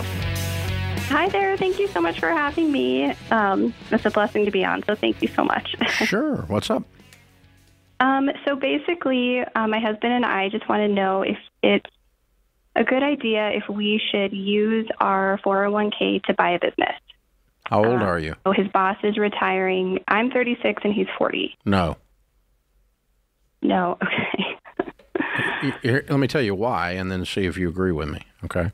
Okay. When you pull money out of a 401k at your age, you are charged a 10% penalty plus your tax rate, and so they're going to take approximately 40% of the money. So it's the same thing as calling me and saying, Dave, I want to borrow money at 40% interest to buy a business, to which I would say no. Okay. You wouldn't borrow money at 40% interest, would you? No, no, I wouldn't. Okay, good. Do you have any other recommendations? How much is the business? The business is for $250,000, and his boss is asking $50,000 down. Okay. When's the rest due? In September. Throughout, the rest is going to be due. So they're going to borrow the $50,000 is what they're going to do, or cash out for the $50,000, not the whole thing. The boss is going to carry the other $200,000, right? Yeah. Okay. All right. Let's see if we can restructure this a minute. Let me learn some things about the situation, then I'll have a suggestion. Okay. Okay. We have found that I work with small businesses, 10,000 of them right now through EntreLeadership. And we know that the SBA statistics are correct, that 80% of the small businesses fail that start up. You won't be starting up, you'll be buying existing, so that gives you an advantage. But 80% fail in the first 5 years. The reason that's important is why do they fail? Of the 80%, by far the number one reason the small businesses fail is what they describe as cash flow problems. When we go in and do an autopsy on them after they die, we find two things that are called cash flow problems. One is they don't pay their freaking taxes. They don't do their quarterly estimates, they don't keep a good set of books, and they get behind with the IRS, which will take you out. They will slit your throat just to say they did, okay? It's like their goal in life. The second thing that causes cash flow problems, in quotes, is debt payments. Because you got debt payments whether you're making money or whether you don't make money. And that takes people out. So I have taught small business people for a couple decades and regular people that aren't in business to not borrow money. Now, how do we go live your dream, though? So on this business, do you guys know what the net profit is on the business on the current owner's tax returns in a year? It is $500,000. It makes $500,000 a year profit? It does, yes. Profit after all expenses are paid. Profit after all expenses are paid? I think you're talking about gross revenue. Yeah, no, I'm sorry. It is gross revenue. Yeah, I'm okay. sorry. I was about to get excited because you had the deal of a century. I know. Okay, you don't have the deal of a century. What is the profit after all expenses are paid? She's that we don't know. Okay. Yes. Then you don't know how to value the business yet. Okay. But I'm going to work you through an example and help you figure this out. Okay. Let's pretend that the profit on the $500,000 after all expenses are paid, including paying the manager, which might be the owner, a reasonable manager fee. Like if I was going to buy this business long distance and it was going to run on its own without me being in there working, what would be the net profit I would receive as an investor? That's what you're looking for, okay? You understand that concept? Hello? I do, yes. Okay. Sorry. Okay. And so you can go back and listen to this later. It'll be on the podcast, on YouTube and you can listen forever. to it if you and YouTube, and you can catch up if you need to. Your husband in the background that you're translating for. So the now, if it's making $50,000 a year, the value of the business is is between 4 and 5 times the net profit. And so the business would be worth 4 times $50,000 or $200,000, 5 times $50,000 or $250,000. I'm making that up because it matches his price. Okay. All right. So if it's making more than $50,000 a year, $250 is probably a pretty good buy. If it's making less than $50,000 a year after the manager is paid, you don't work there free. You get paid as a manager. Then this is too much for this business. What kind of business is this? It's a jewelry store. My husband's a jeweler. And how long has it been there? In this location for the last 6 years. Okay, then the income stream ought to be pretty predictable. It ought to be very. It shouldn't have varied a lot unless you're in a mall that's dying or something. Okay. That's correct. Yeah, it's been pretty steady the last 6 years. Okay, that's good news. So that makes it easy to put a value on. All right, now, your husband's a jeweler. Good. He gets paid for being in the jewelry store, and then we create net profit. You follow me? So if I were going to hire someone to manage this store, you ask yourself, what would I pay them? That comes out of this profit and loss statement, and then there's net profit. What is the real net profit? Because my employees aren't going to work for free, and I live in Nashville. You understand? I do. We're viewing it as an investor because that's what you are when you buy something. You're an investor. You're not just buying a job. You want to buy a business. Okay. Now, if that's $50,000, then this price is approximately correct. Do you understand my formula? I do, yes. Okay. Now here's where it gets a little bit more complicated. So hang on for the ride. Here we go around the corner. All right. Now, what I would propose to the owner is that your husband, what does he make now? $75,000. How much? $75,000. How many employees in the store? There's 2 part-time, and then my husband, and then his boss. So 4 total. Okay. All right. This thing's netting more than 50. Okay, good. All right. So I would propose to him, the owner, that your husband's going to run the store and not take out more than $75,000 until the owner is paid off. And 100% of the profits above your husband getting paid $75,000 salary that the store makes go to pay off the owner until he's paid. So if we owe him $250,000 and it's making $50,000, then he'll be paid out in 5 years. Okay. If you make $100,000, he'd be paid out in 2.5 years. And I think you're making more than 50, honestly. Listen to your numbers. If it's grossing 500, you got cost of goods sold, you got 75,000, a couple part-time employees. I think this thing's going to make a good profit. It sounds like, unless they got crummy margins on their jewelry, and most jewelry's got great markup. So I suspect you got strong markup on this. Is this a mall store? No, it's a standalone. Okay, but it's a family-operated deal, not a chain. It is. Yeah. It is. That's correct. Yeah, I think you're making bank, and I'm glad for you. Okay, that's not a criticism. I want people to be successful. So anyway, if you can make 100 after you pay yourself 75, you give him the whole 100. You follow me? I do. And so he gets his 250 as quick as the store makes that money. So he's going to get his money in 2 to 5 years, all of it. Okay. But if the pandemic comes, if we have a Fauci pandemic, I don't know, that could happen, I've heard. If that happened one time, like back in 2020, and you make nothing because no one comes in a jewelry store for 6 months, then you don't have a big old payment to your old boss who comes in and bankrupts your butt. Okay. That's what you don't want. You only pay him out of the profits, no payee. So he can wait like everybody else waits if bad things happen. So you don't run it in the dirt. You run it to super successful and pay him off really, really fast. And then you get to make a couple $100,000 a year out of this store. And no debt. This is awesome.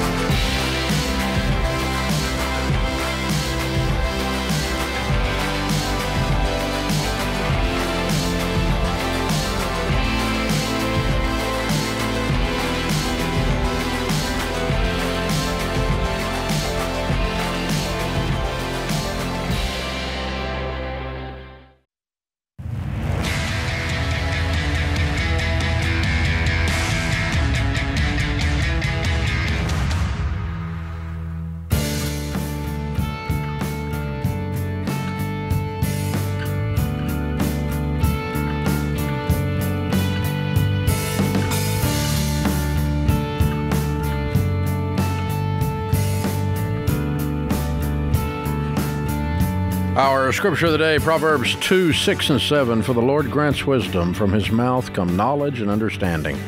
He grants a treasure of common sense to the honest. He is a shield to those who walk with integrity. James Garfield says, the truth will set you free, but first it'll make you miserable. Ain't that the truth? Gotcha. Check that box. Wayne is with us in Lake Charles, Louisiana. Hi, Wayne. Welcome to the Ramsey Show. Hey, Dave and George. Thanks for having me. Sure. What's up? Hey, so I have a question. I wanted to know if I should buy a pool or hold on to the money. Okay. What are you going to spend on the pool? $60,000. Okay. What's your household income? 200 to 225, depending on bonus. Mm-hmm.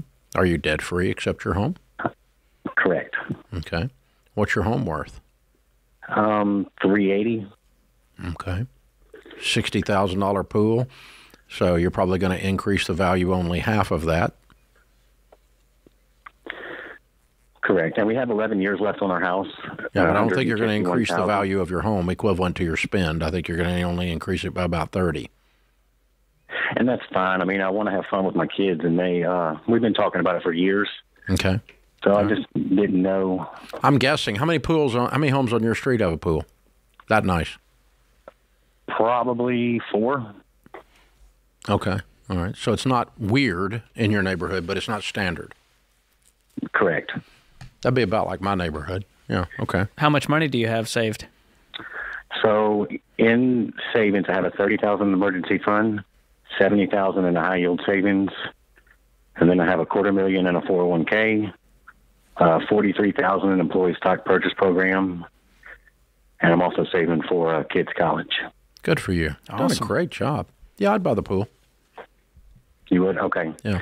I just never feel like I'll have enough money, so I kind of don't want to get rid of the cash, if that makes sense. Yeah, yeah. Well, that's the good news about cash is it makes you stop and think.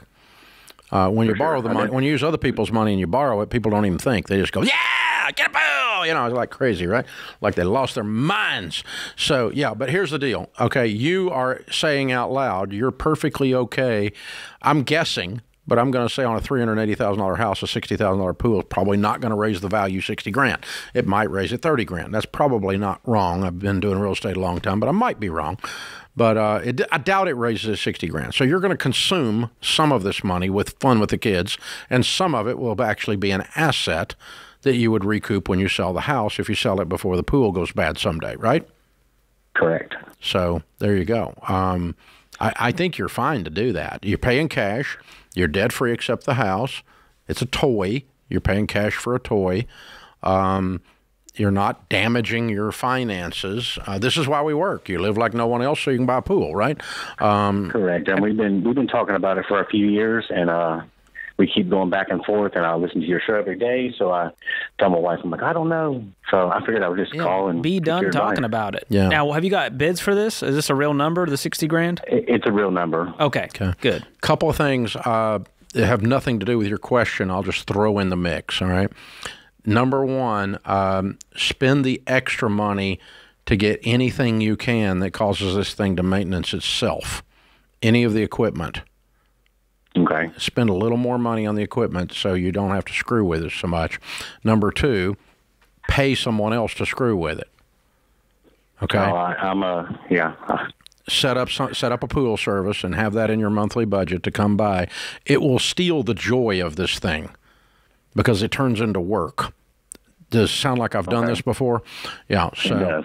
Yeah, and I've got only one pool right now, thank you, Jesus. But I'm old. I'm not putting in one for the grandkids. They can put in their own. And Rachel is, by the way. But so yeah, that's fine. But just set the thing up where it's for enjoyment. Like I'll give you an example of what we did in our lives one time that was similar. We bought a lake house, a tiny little house years ago, and then we tore it down and built a big house on it years later. But I said, I'm not going. When I went to the lake when I was a kid, we had to spend one of the 3 days we were there cutting my grandfather's yard, which was the lake, and, you know, hacking out the briars and everything else. So I was not going to go down there and work every weekend. That's not the purpose of having a lake house. You don't want to go to the pool and work. The purpose is if you're going to go to all this trouble, enjoy it because you paid somebody else to do the work. So I've never cut the grass once at the lake house in 20-something years. Not once. I don't even own a freaking lawnmower anymore. I cut enough grass, started cutting grass when I was 18. I cut enough grass, or 12. I cut enough grass when I was 12. By the time I was 18, God said I didn't have to do it anymore.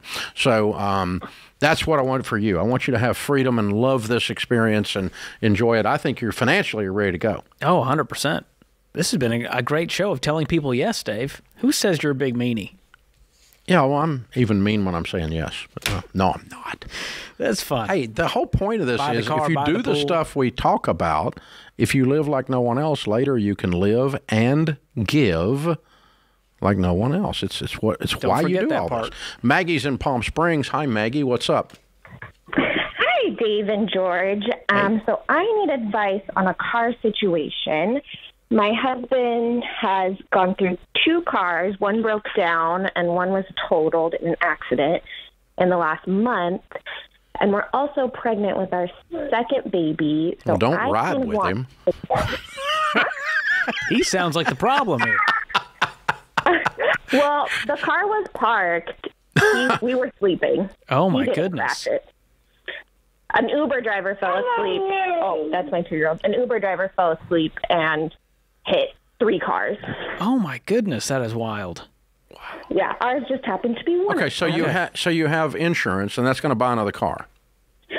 Yes. How but much? We're having another $9,000, and we only bought it for, I think, $4,500. Good. So we're doubling our investment. That's awesome. So buy a $9,000 car. What's the question? So the question is, we have also been debating getting a minivan. Mm-hmm. So buy a but $9,000 we're in minivan. Oh, that's hard to find. No, it's not. Hard to we find have one that has. Hard to find one with what you've been looking at, but yeah. We're also in the middle of a high-risk pregnancy, so I don't know if we should be waiting the car situation Yes. out. You have any money? Okay. Yeah, so we have about $52,000 saved. And how much debt do you have? No debt. We're in 3B, sort of. Mm-hmm. We're trying to doing 3B, 4, and 5. So the $52,000 for a house. Yes, So if you spend it on a Okay. van, you're not going to get a house. exactly. I'd rather have a house. Yeah. But Does in that include your California, emergency it feels fund? like that's so far away already. We'll need a van before we need a house or can get a house. Well, you have $9,000 from the insurance company. So when is the baby due, hon? The baby's not due till the end of April, but with the high risk, probably 3 weeks. Yeah, let's wait. Can you wait? Okay. Yes, I Are you can guys wait. down to one car right now or what? We're down to 1 car. Doesn't the matter, rental just- goes back on Wednesday. Yeah, just wait. Just wait. But with the high risk, he's leaving work in a week, so we could do 1 car Okay. for a week. You'll be all right. Or go rent a car for a week. I don't care. Just wait. You don't need to buy a car in the middle of all this. You got more important fish to fry right now. Yeah. There's a lot of drama, a lot of emotion, and rightly so, by the way. If I'm you but guys, we I'm want to- spending 100% of my emotions and intellectual and financial energy on safe delivery of mom and baby. Vans are not on my list of things to worry about in your world right now if I'm you. Don't burn a brain calorie on it. Yeah, I want all my brain calories spent on you and on baby Maggie. Focus completely on you guys. It's a stupid car. All those stupid cars will be there when you get home from the hospital fine. Yeah, and now we have an extra $4,500 just in case. Yeah. Of anything. Just hang out. And then when you get home, I'm going to recommend the closer to 9,000 you can stay on the purchase, the faster you're going to get your home. Because every dollar you spend on this is not going towards a house. Down in value in that Which car. goes up in value, and minivans don't. And you're thinking with your mom brain right now. Get home from the hospital, let everything calm down. That puts this hour of the Ramsey Show in the books. We'll be back with you before you know it. In the meantime, remember, there's ultimately only one way to financial peace, and that's to walk daily with the Prince of Peace, Christ Jesus.